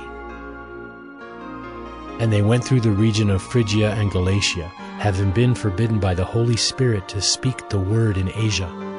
And when they had come up to Mysia, they attempted to go into Bithynia, but the Spirit of Jesus did not allow them. So passing by Mysia, they went down to Troas. And a vision appeared to Paul in the night. A man of Macedonia was standing there, urging him and saying, Come over to Macedonia and help us. And when Paul had seen the vision, immediately we sought to go on into Macedonia, concluding that God had called us to preach the gospel to them. So, setting sail from Troas, we made a direct voyage to Samothrace, and the following day to Neapolis, and from there to Philippi, which is a leading city of the district of Macedonia and a Roman colony. We remained in this city some days. And on the Sabbath day we went outside the gate to the riverside, where we supposed there was a place of prayer. And we sat down and spoke to the women who had come together. One who heard us was a woman named Lydia, from the city of Thyatira, a seller of purple goods, who was a worshipper of God. The Lord opened her heart to pay attention to what was said by Paul. And after she was baptized, and her household as well, she urged us, saying, "If you have judged me to be faithful to the Lord, come to my house and stay." And she prevailed upon us.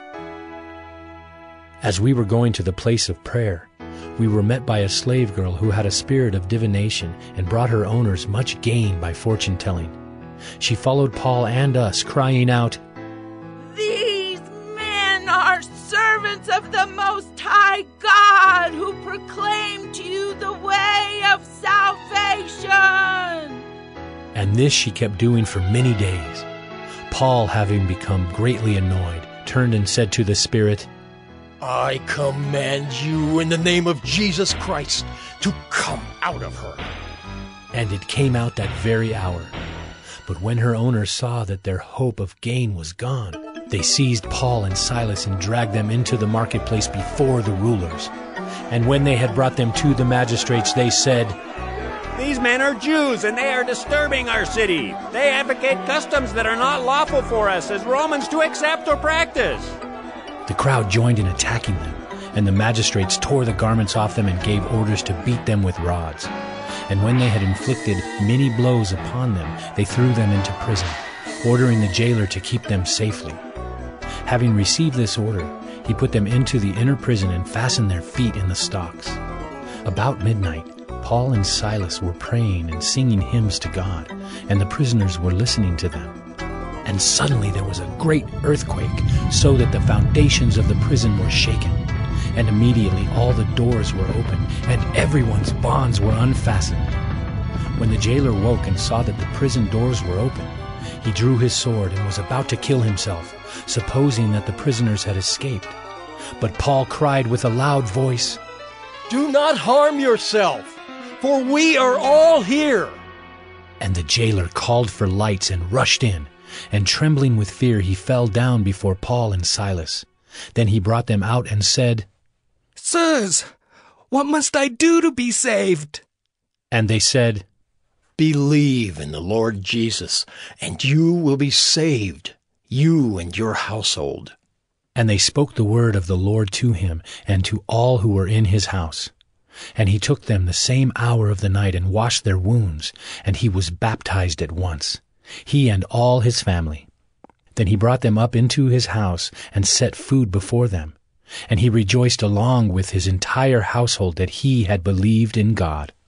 But when it was day, the magistrates sent the police, saying, "Let those men go."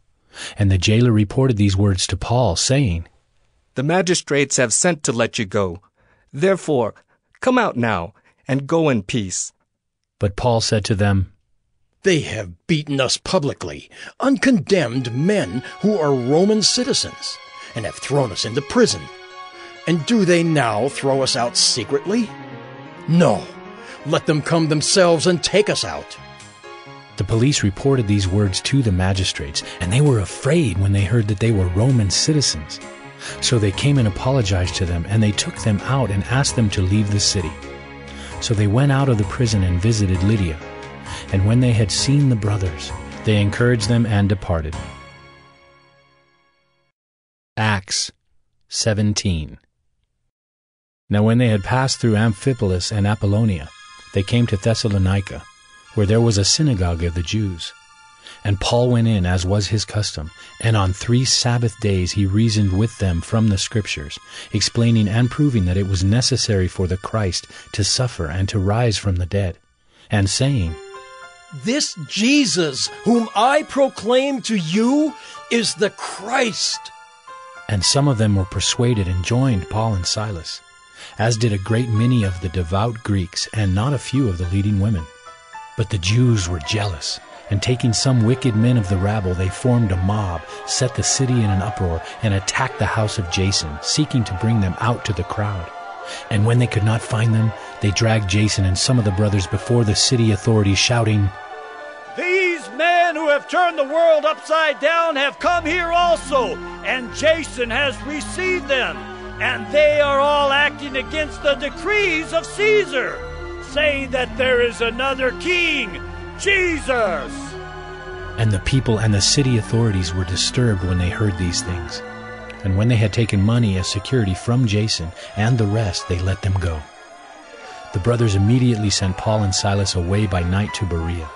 And when they arrived, they went into the Jewish synagogue. Now these Jews were more noble than those in Thessalonica.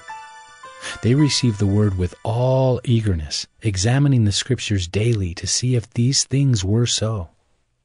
Many of them therefore believed, with not a few Greek women of high standing as well as men. But when the Jews from Thessalonica learned that the word of God was proclaimed by Paul, at Berea also they came there too, agitating and stirring up the crowds. Then the brothers immediately sent Paul off on his way to the sea, but Silas and Timothy remained there. Those who conducted Paul brought him as far as Athens, and after receiving a command for Silas and Timothy to come to him as soon as possible, they departed. Now while Paul was waiting for them at Athens, his spirit was provoked within him as he saw that the city was full of idols. So he reasoned in the synagogue with the Jews and the devout persons, and in the marketplace every day with those who happened to be there. Some of the Epicurean and Stoic philosophers also conversed with him, and some said, "What does this babbler wish to say?" Others said, "He seems to be a preacher of foreign divinities," because he was preaching Jesus and the resurrection. And they took him and brought him to the Areopagus, saying, "May we know what this new teaching is that you are presenting? For you bring some strange things to our ears. We wish to know, therefore, what these things mean." Now all the Athenians and the foreigners who lived there would spend their time in nothing except telling or hearing something new. So Paul, standing in the midst of the Areopagus, said, "Men of Athens, I perceive that in every way you are very religious.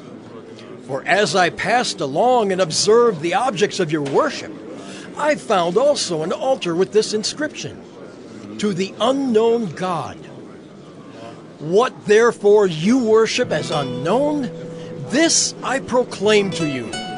The God who made the world and everything in it, being Lord of heaven and earth, does not live in temples made by man, nor is he served by human hands, as though he needed anything, since he himself gives to all mankind life and breath and everything.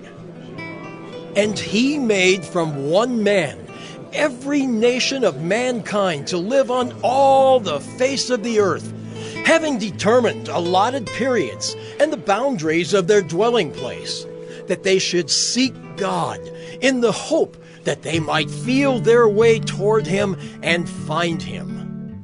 Yet he is actually not far from each one of us, for in him we live and move and have our being, as even some of your own poets have said, for we are indeed his offspring.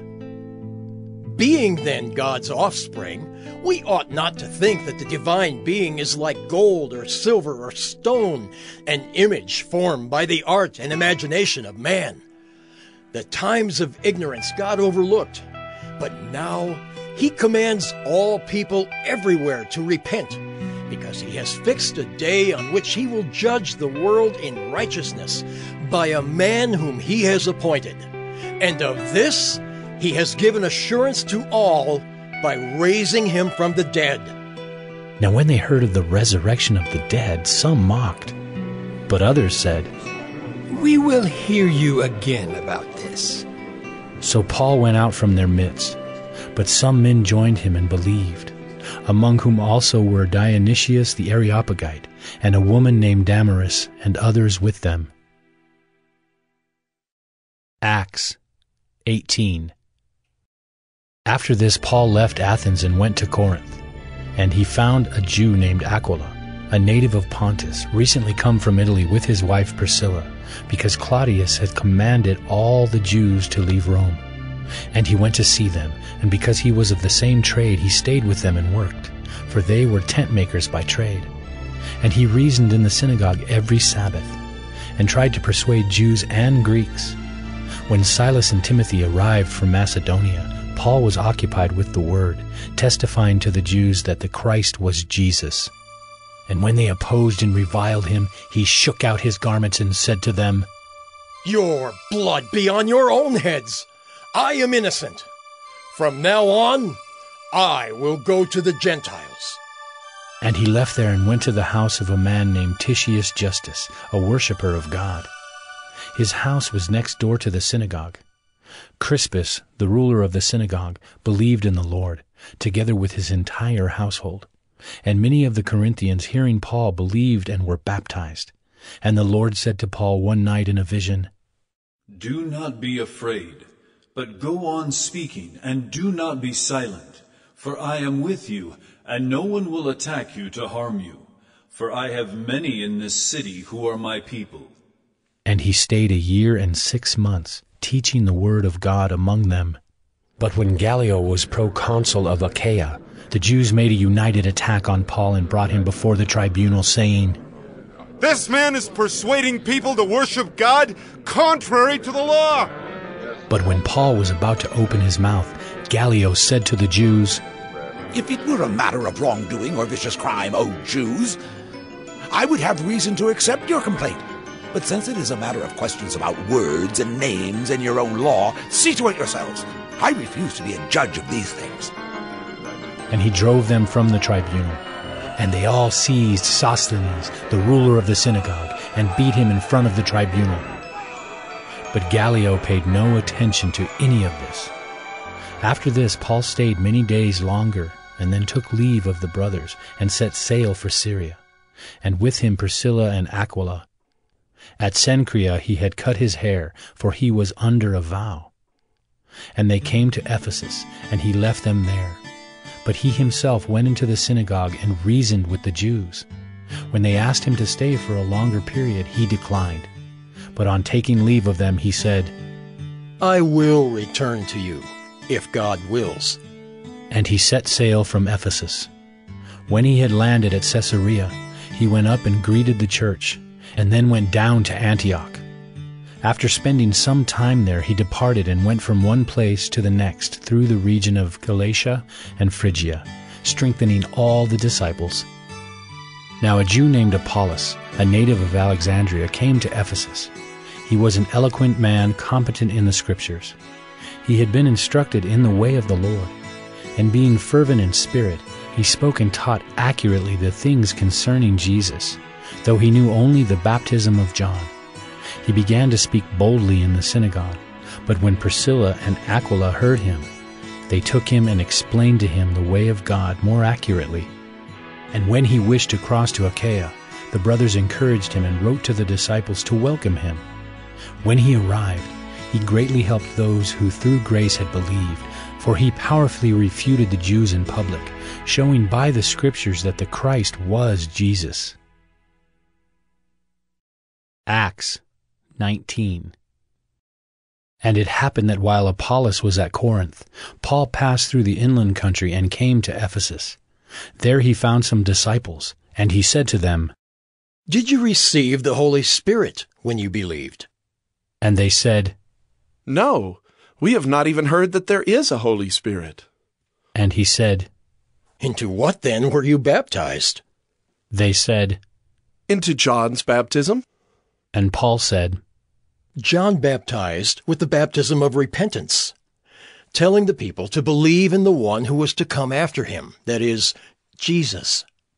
On hearing this, they were baptized in the name of the Lord Jesus.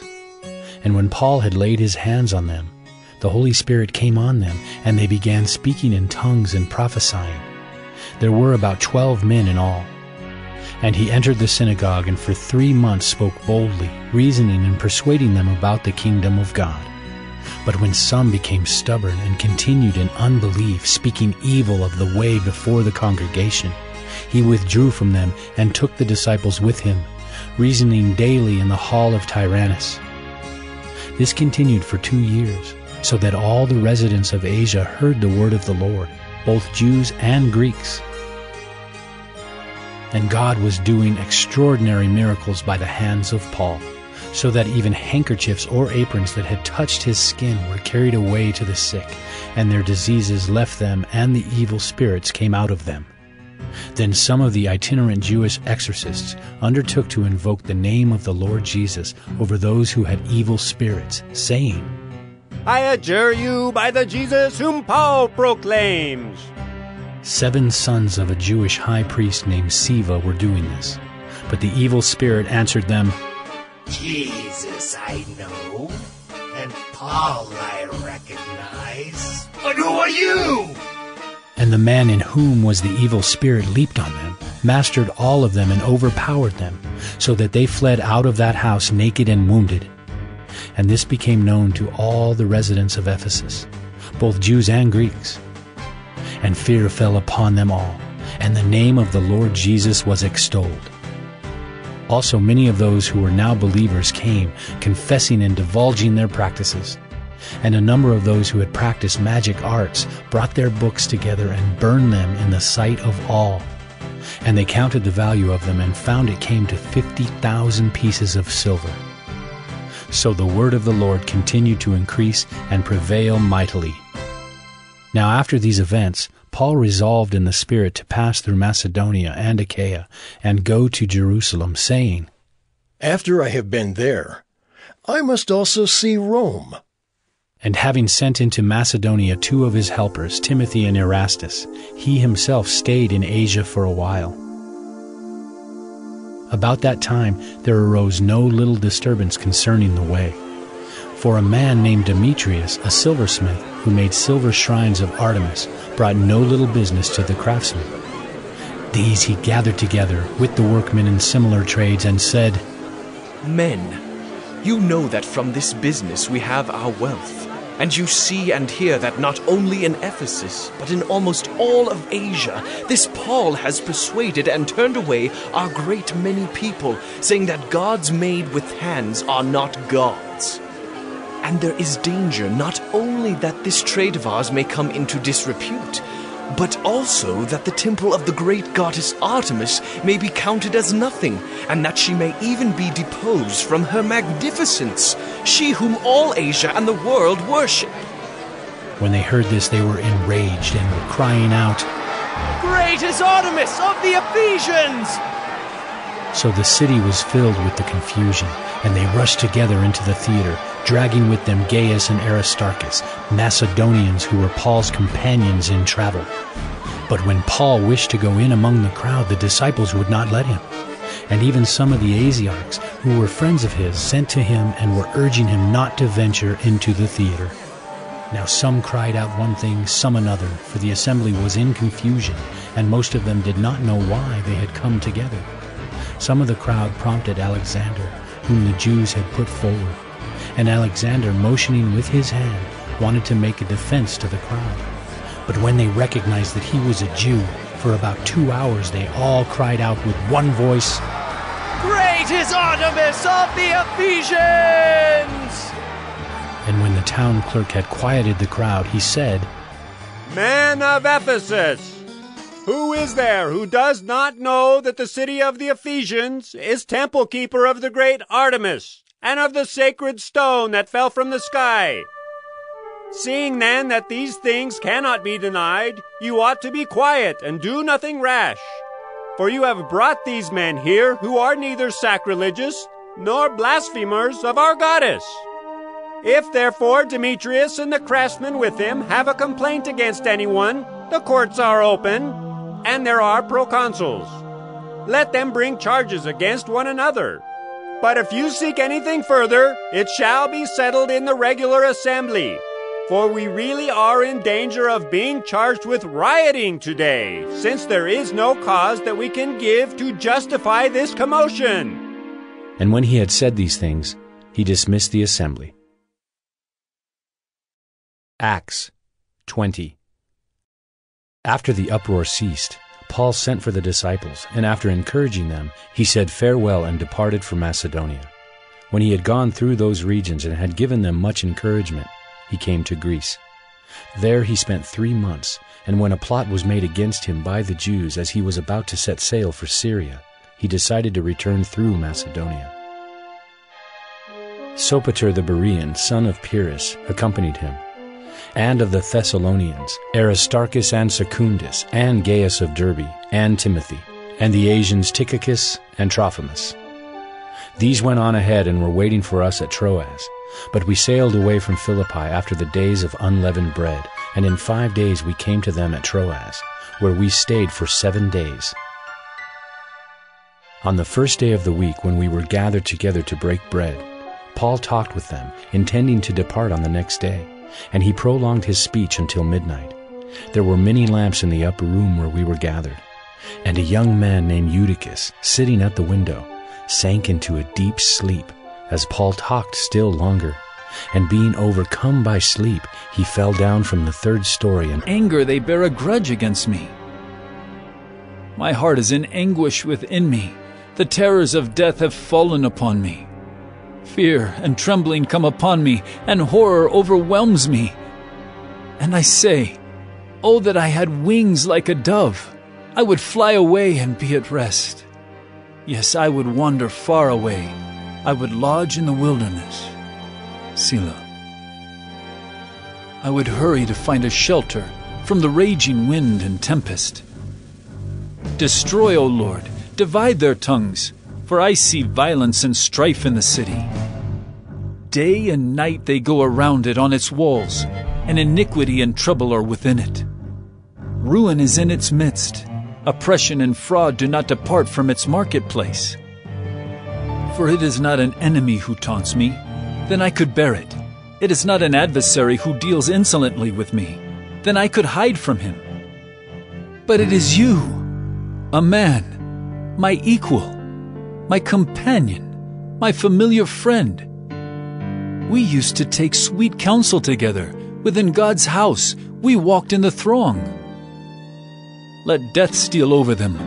Let them go down to Sheol alive. For evil is in their dwelling place and in their heart. But I call to God, and the Lord will save me. Evening and morning and at noon, I utter my complaint and moan, and he hears my voice. He redeems my soul in safety from the battle that I wage, for many are arrayed against me. God will give ear and humble them, he who is enthroned from of old. Selah. Because they do not change and do not fear God. My companion stretched out his hand against his friends. He violated his covenant. His speech was smooth as butter, yet war was in his heart. His words were softer than oil, yet they were drawn swords. Cast your burden on the Lord, and he will sustain you. He will never permit the righteous to be moved. But you, O God, will cast them down into the pit of destruction. Men of blood and treachery shall not live out half their days. But I will trust in you.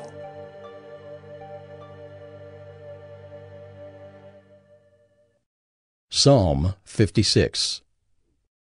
To the choir master, according to the dove on far-off terebinths, a miktam of David, when the Philistines seized him in Gath. Be gracious to me, O God, for man tramples on me. All day long an attacker oppresses me. My enemies trample on me all day long, for many attack me proudly. When I am afraid, I put my trust in you. In God whose word I praise, in God I trust. I shall not be afraid. What can flesh do to me? All day long they injure my cause. All their thoughts are against me for evil. They stir up strife. They lurk. They watch my steps, as they have waited for my life. For their crime will they escape? In wrath cast down the peoples, O God. You have kept count of my tossings. Put my tears in your bottle. Are they not in your book? Then my enemies will turn back in the day when I call. This I know, that God is for me. In God whose word I praise, in the Lord whose word I praise. In God I trust, I shall not be afraid. What can man do to me? I must perform my vows to you, O God. I will render thank offerings to you. For you have delivered my soul from death, yes, my feet from falling, that I may walk before God in the light of life. We went aboard and set sail. When we had come in sight of Cyprus, leaving it on the left, we sailed to Syria and landed at Tyre, for there the ship was to unload its cargo. And having sought out the disciples, we stayed there for 7 days. And through the Spirit they were telling Paul not to go on to Jerusalem. When our days there were ended, we departed and went on our journey, and they all, with wives and children, accompanied us until we were outside the city. And kneeling down on the beach, we prayed and said farewell to one another. Then we went on board the ship, and they returned home. When we had finished the voyage from Tyre, we arrived at Ptolemais, and we greeted the brothers and stayed with them for 1 day. On the next day we departed and came to Caesarea, and we entered the house of Philip the evangelist, who was one of the 7, and stayed with him. He had 4 unmarried daughters who prophesied. While we were staying for many days, a prophet named Agabus came down from Judea.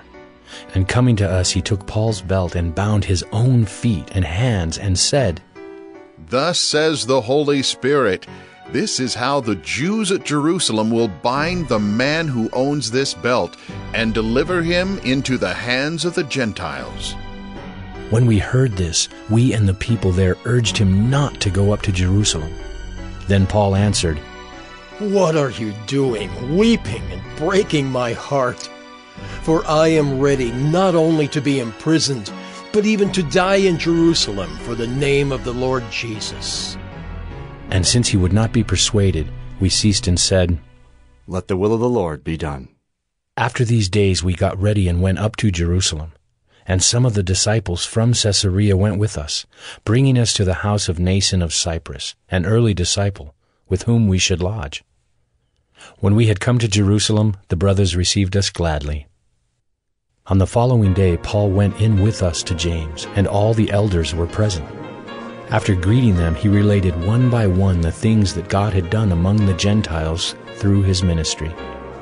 And when they heard it, they glorified God, and they said to him, "You see, brother, how many thousands there are among the Jews of those who have believed.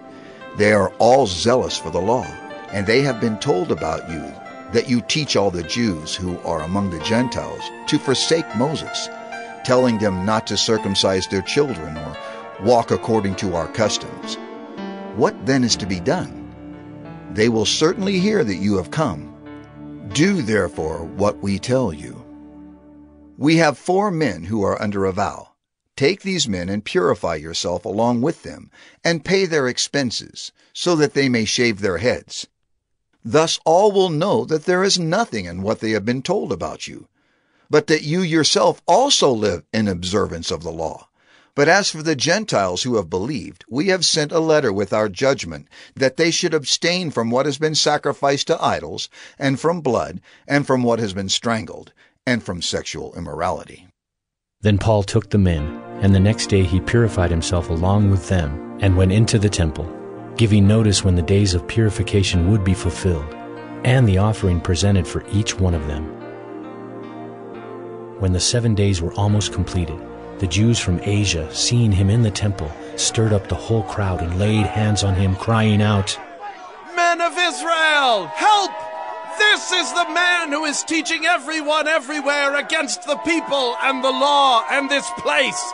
Moreover, he even brought Greeks into the temple and has defiled this holy place." For they had previously seen Trophimus the Ephesian with him in the city, and they supposed that Paul had brought him into the temple. Then all the city was stirred up, and the people ran together. They seized Paul and dragged him out of the temple, and at once the gates were shut. And as they were seeking to kill him, word came to the tribune of the cohort that all Jerusalem was in confusion. He at once took soldiers and centurions and ran down to them. And when they saw the tribune and the soldiers, they stopped beating Paul. Then the tribune came up and arrested him and ordered him to be bound with 2 chains. He inquired who he was and what he had done. Some in the crowd were shouting one thing, some another. And as he could not learn the facts because of the uproar, he ordered him to be brought into the barracks. And when he came to the steps, he was actually carried by the soldiers because of the violence of the crowd. For the mob of the people followed, crying out, "Away with him!" As Paul was about to be brought into the barracks, he said to the tribune, "May I say something to you?" And he said, "Do you know Greek? Are you not the Egyptian then, who recently stirred up a revolt and led the 4,000 men of the assassins out into the wilderness?" Paul replied, "I am a Jew from Tarsus in Cilicia, a citizen of no obscure city. I beg you, permit me to speak to the people." And when he had given him permission, Paul, standing on the steps, motioned with his hand to the people.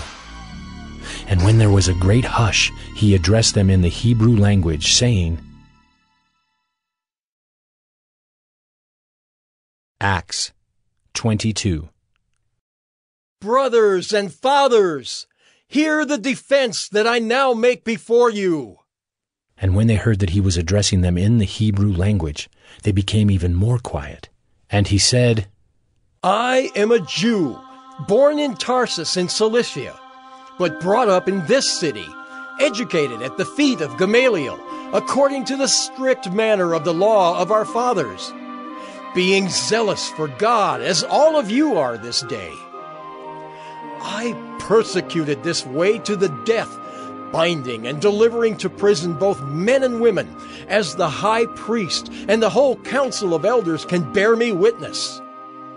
From them I received letters to the brothers, and I journeyed toward Damascus to take those also who were there and bring them in bonds to Jerusalem to be punished. As I was on my way and drew near to Damascus, about noon, a great light from heaven suddenly shone around me. And I fell to the ground and heard a voice saying to me, 'Saul, Saul, why are you persecuting me?' And I answered, 'Who are you, Lord?' And he said to me, 'I am Jesus of Nazareth, whom you are persecuting.' Now those who were with me saw the light, but did not understand the voice of the one who was speaking to me. And I said, 'What shall I do, Lord?' And the Lord said to me, 'Rise and go into Damascus, and there you will be told all that is appointed for you to do.' And since I could not see because of the brightness of that light, I was led by the hand by those who were with me, and came into Damascus. And one, Ananias, a devout man according to the law, well spoken of by all the Jews who lived there, came to me, and standing by me said to me, 'Brother Saul, receive your sight.' And at that very hour I received my sight and saw him. And he said, 'The God of our fathers appointed you to know his will, to see the righteous one, and to hear a voice from his mouth. For you will be a witness for him to everyone of what you have seen and heard. And now, why do you wait? Rise and be baptized, and wash away your sins, calling on his name.' When I had returned to Jerusalem and was praying in the temple, I fell into a trance and saw him saying to me, 'Make haste and get out of Jerusalem quickly, because they will not accept your testimony about me.' And I said, 'Lord, they themselves know that in one synagogue after another I imprisoned and beat those who believed in you. And when the blood of Stephen your witness was being shed, I myself was standing by and approving and watching over the garments of those who killed him.' And he said to me, 'Go, for I will send you far away to the Gentiles.'" Up to this word they listened to him. Then they raised their voices and said, "Away with such a fellow from the earth, for he should not be allowed to live." And as they were shouting and throwing off their cloaks and flinging dust into the air, the tribune ordered him to be brought into the barracks, saying that he should be examined by flogging to find out why they were shouting against him like this. But when they had stretched him out for the whips, Paul said to the centurion who was standing by, "Is it lawful for you to flog a man who is a Roman citizen and uncondemned?" When the centurion heard this, he went to the tribune and said to him, "What are you about to do? For this man is a Roman citizen." So the tribune came and said to him, "Tell me, are you a Roman citizen?" And he said, "Yes." The tribune answered, "I bought this citizenship for a large sum." Paul said, "But I am a citizen by birth." So those who were about to examine him withdrew from him immediately, and the tribune also was afraid, for he realized that Paul was a Roman citizen and that he had bound him. But on the next day, desiring to know the real reason why he was being accused by the Jews, he unbound him and commanded the chief priests and all the council to meet, and he brought Paul down and set him before them. Acts 23. And looking intently at the council, Paul said, "Brothers, I have lived my life before God in all good conscience up to this day." And the high priest Ananias commanded those who stood by him to strike him on the mouth. Then Paul said to him, "God is going to strike you, you whitewashed wall. Are you sitting to judge me according to the law, and yet contrary to the law, you order me to be struck?" Those who stood by said, "Would you revile God's high priest?" And Paul said, "I did not know, brothers, that he was the high priest. For it is written, 'You shall not speak evil of a ruler of your people.'" Now when Paul perceived that one part were Sadducees and the other Pharisees, he cried out in the council, "Brothers, I am a Pharisee, a son of Pharisees. It is with respect to the hope and the resurrection of the dead that I am on trial." And when he had said this, a dissension arose between the Pharisees and the Sadducees, and the assembly was divided. For the Sadducees say that there is no resurrection, nor angel, nor spirit, but the Pharisees acknowledge them all. Then a great clamor arose, and some of the scribes of the Pharisees' party stood up and contended sharply. "We find nothing wrong in this man. What if a spirit or an angel spoke to him?" And when the dissension became violent, the tribune, afraid that Paul would be torn to pieces by them, commanded the soldiers to go down and take him away from among them by force and bring him into the barracks. The following night the Lord stood by him and said, "Take courage, for as you have testified to the facts about me in Jerusalem, so you must testify also in Rome." When it was day, the Jews made a plot and bound themselves by an oath neither to eat nor drink till they had killed Paul. There were more than 40 who made this conspiracy. They went to the chief priests and elders and said, "We have strictly bound ourselves by an oath to taste no food till we have killed Paul. Now therefore, you along with the council, give notice to the tribune to bring him down to you, as though you were going to determine his case more exactly. And we are ready to kill him before he comes near." Now the son of Paul's sister heard of their ambush, so he went and entered the barracks and told Paul. Paul called one of the centurions and said, "Take this young man to the tribune, for he has something to tell him." So he took him and brought him to the tribune and said, "Paul the prisoner called me and asked me to bring this young man to you, as he has something to say to you." The tribune took him by the hand, and going aside asked him privately, "What is it that you have to tell me?" And he said, "The Jews have agreed to ask you to bring Paul down to the council tomorrow, as though they were going to inquire somewhat more closely about him.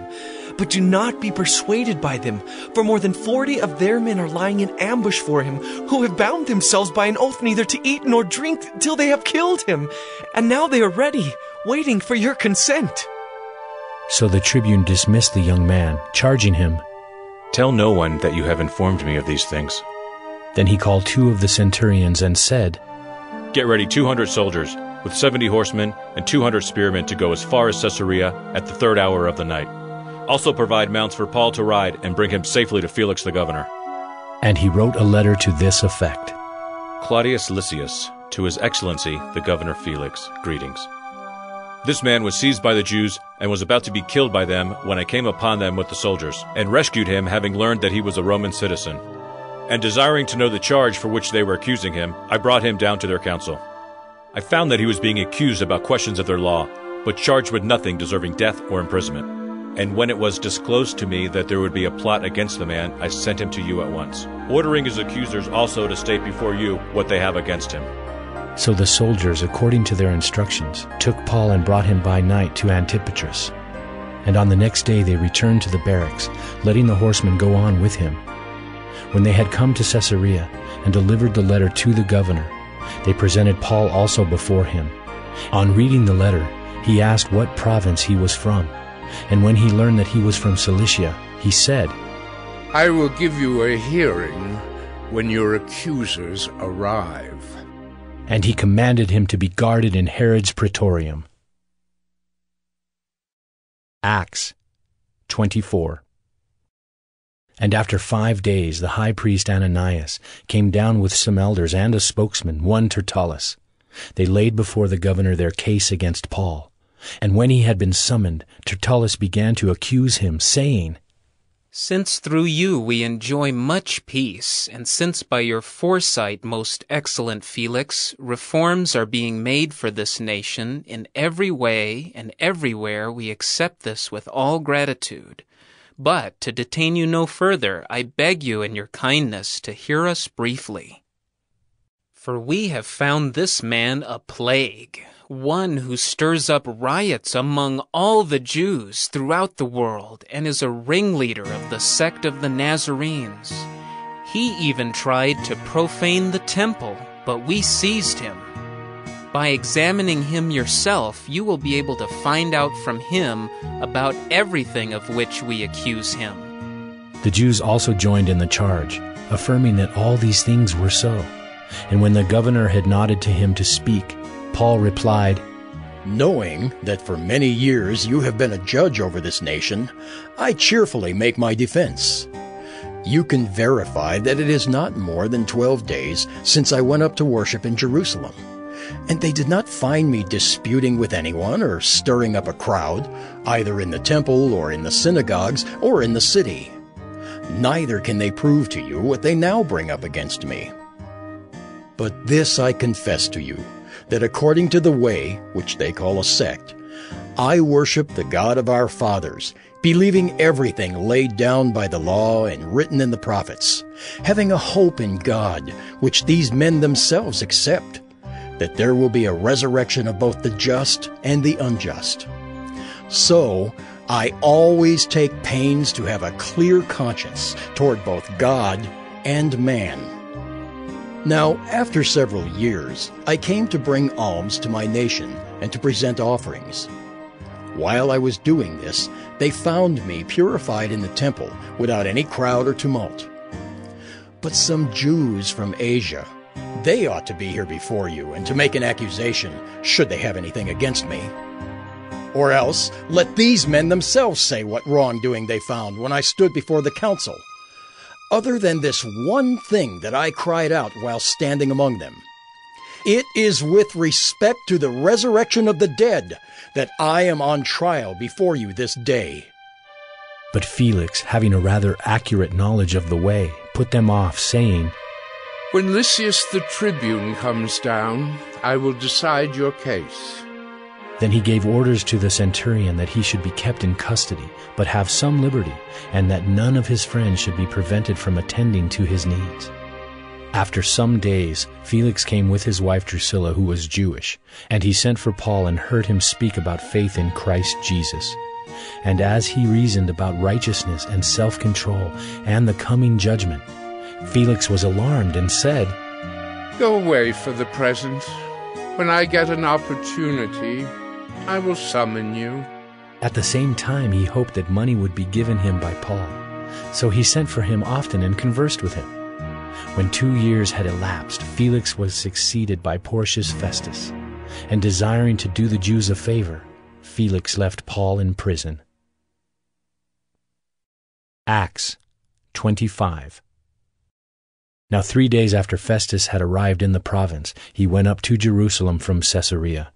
And the chief priests and the principal men of the Jews laid out their case against Paul. And they urged him, asking as a favor against Paul that he summon him to Jerusalem, because they were planning an ambush to kill him on the way. Festus replied that Paul was being kept at Caesarea, and that he himself intended to go there shortly. So let the men of authority among you go down with me, and if there is anything wrong about the man, let them bring charges against him. After he stayed among them not more than 8 or 10 days, he went down to Caesarea. And the next day he took his seat on the tribunal and ordered Paul to be brought. When he had arrived, the Jews who had come down from Jerusalem stood around him, bringing many and serious charges against him that they could not prove. Paul argued in his defense, "Neither against the law of the Jews, nor against the temple, nor against Caesar have I committed any offense."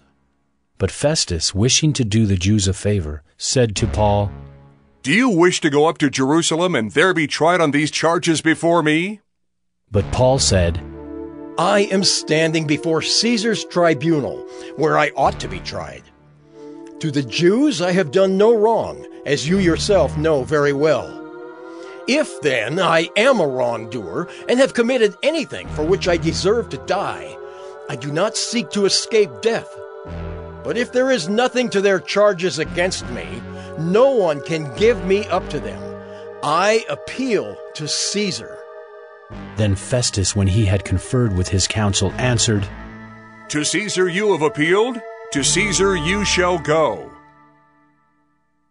Now when some days had passed, Agrippa the king and Bernice arrived at Caesarea and greeted Festus. And as they stayed there many days, Festus laid Paul's case before the king, saying, "There is a man left prisoner by Felix, and when I was at Jerusalem, the chief priests and the elders of the Jews laid out their case against him, asking for a sentence of condemnation against him. I answered them that it was not the custom of the Romans to give up anyone before the accused met the accusers face to face and had opportunity to make his defense concerning the charge laid against him. So when they came together here, I made no delay, but on the next day took my seat on the tribunal and ordered the man to be brought. When the accusers stood up, they brought no charge in his case of such evils as I supposed. Rather, they had certain points of dispute with him about their own religion and about a certain Jesus, who is dead, but whom Paul asserted to be alive. Being at a loss how to investigate these questions, I asked whether he wanted to go to Jerusalem and be tried there regarding them. But when Paul had appealed to be kept in custody for the decision of the emperor, I ordered him to be held until I could send him to Caesar." Then Agrippa said to Festus, "I would like to hear the man myself." "Tomorrow you will hear him." So on the next day Agrippa and Bernice came with great pomp, and they entered the audience hall with the military tribunes and the prominent men of the city. Then at the command of Festus, Paul was brought in, and Festus said, "King Agrippa, and all who are present with us, you see this man, about whom the whole Jewish people petitioned me, both in Jerusalem and here, shouting that he ought not to live any longer. But I found that he had done nothing deserving death, and as he himself appealed to the emperor, I decided to go ahead and send him. But I have nothing definite to write to my lord about him. Therefore, I have brought him before you all, and especially before you, King Agrippa, so that after we have examined him, I may have something to write. For it seems to me unreasonable in sending a prisoner not to indicate the charges against him." Acts 26. So Agrippa said to Paul, "You have permission to speak for yourself." Then Paul stretched out his hand and made his defense.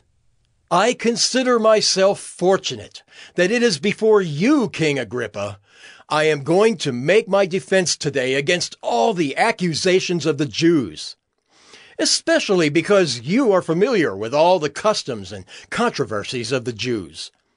Therefore, I beg you to listen to me patiently.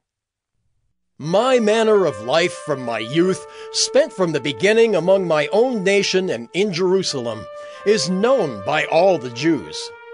They have known for a long time, if they are willing to testify, that according to the strictest party of our religion, I have lived as a Pharisee. And now I stand here on trial because of my hope in the promise made by God to our fathers, to which our 12 tribes hope to attain as they earnestly worship night and day.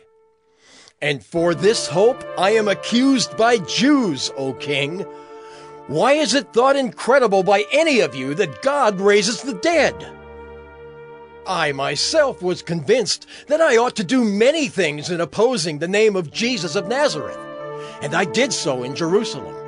I not only locked up many of the saints in prison after receiving authority from the chief priests, but when they were put to death, I cast my vote against them. And I punished them often in all the synagogues and tried to make them blaspheme. And in raging fury against them, I persecuted them even to foreign cities.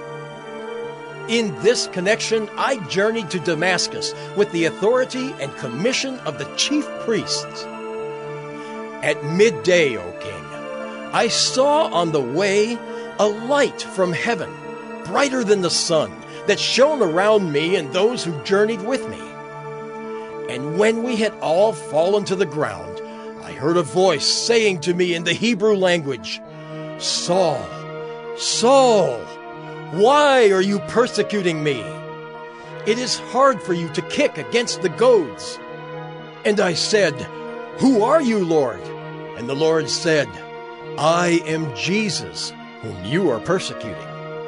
But rise and stand upon your feet, for I have appeared to you for this purpose, to appoint you as a servant and witness to the things in which you have seen me, and to those in which I will appear to you, delivering you from your people and from the Gentiles, to whom I am sending you to open their eyes, so that they may turn from darkness to light, and from the power of Satan to God, that they may receive forgiveness of sins and a place among those who are sanctified by faith in me. Therefore, O King Agrippa, I was not disobedient to the heavenly vision, but declared first to those in Damascus, then in Jerusalem, and throughout all the region of Judea, and also to the Gentiles, that they should repent and turn to God, performing deeds in keeping with their repentance. For this reason, the Jews seized me in the temple and tried to kill me. To this day, I have had the help that comes from God, and so I stand here testifying both to small and great, saying nothing but what the prophets and Moses said would come to pass, that the Christ must suffer, and that by being the first to rise from the dead, he would proclaim light both to our people and to the Gentiles." And as he was saying these things in his defense, Festus said with a loud voice, "Paul, you are out of your mind! Your great learning is driving you out of your mind!" But Paul said, "I am not out of my mind, most excellent Festus, but I am speaking true and rational words. For the king knows about these things, and to him I speak boldly. For I am persuaded that none of these things has escaped his notice, for this has not been done in a corner. King Agrippa, do you believe the prophets? I know that you believe." And Agrippa said to Paul, "In a short time, would you persuade me to be a Christian?" And Paul said, "Whether short or long, I would to God that not only you, but also all who hear me this day might become such as I am, except for these chains." Then the king rose, and the governor and Bernice, and those who were sitting with them. And when they had withdrawn, they said to one another, "This man is doing nothing to deserve death or imprisonment."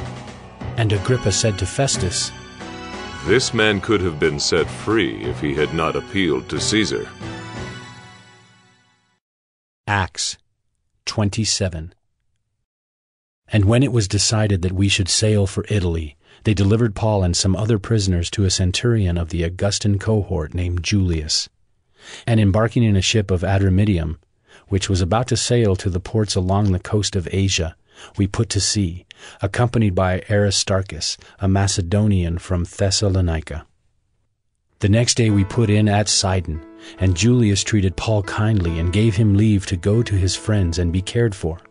And putting out to sea from there, we sailed under the lee of Cyprus, because the winds were against us. And when we had sailed across the open sea along the coast of Cilicia and Pamphylia, we came to Myra in Lycia. There the centurion found a ship of Alexandria sailing for Italy and put us on board. We sailed slowly for a number of days and arrived with difficulty off Cnidus. And as the wind did not allow us to go farther, we sailed under the lee of Crete off Salmone. Coasting along it with difficulty, we came to a place called Fair Havens, near which was the city of Lasea. Since much time had passed, and the voyage was now dangerous because even the fast was already over, Paul advised them, saying, Sirs, I perceive that the voyage will be with injury and much loss, not only of the cargo in the ship, but also of our lives. But the centurion paid more attention to the pilot and to the owner of the ship than to what Paul said. And because the harbor was not suitable to spend the winter in, the majority decided to put out to sea from there, on the chance that somehow they could reach Phoenix, a harbor of Crete, facing both southwest and northwest, and spend the winter there. Now when the south wind blew gently, supposing that they had obtained their purpose, they weighed anchor and sailed along Crete, close to the shore. But soon a tempestuous wind, called the northeaster, struck down from the land. And when the ship was caught and could not face the wind, we gave way to it and were driven along. Running under the lee of a small island called Cauda, we managed with difficulty to secure the ship's boat. After hoisting it up, they used supports to undergird the ship. Then, fearing that they would run aground on the Syrtis, they lowered the gear, and thus they were driven along. Since we were violently storm-tossed, they began the next day to jettison the cargo, and on the third day they threw the ship's tackle overboard with their own hands. When neither sun nor stars appeared for many days, and no small tempest lay on us, all hope of our being saved was at last abandoned. Since they had been without food for a long time, Paul stood up among them and said, Men, you should have listened to me and not have set sail from Crete and incurred this injury and loss. Yet now I urge you to take heart, for there will be no loss of life among you, but only of the ship. For this very night there stood before me an angel of the God to whom I belong and whom I worship. And he said, Do not be afraid, Paul. You must stand before Caesar. And behold, God has granted you all those who sail with you. So take heart, men, for I have faith in God that it will be exactly as I have been told. But we must run aground on some island. When the 14th night had come, as we were being driven across the Adriatic Sea, about midnight the sailors suspected that they were nearing land. So they took a sounding and found 20 fathoms. A little farther on they took a sounding again and found 15 fathoms.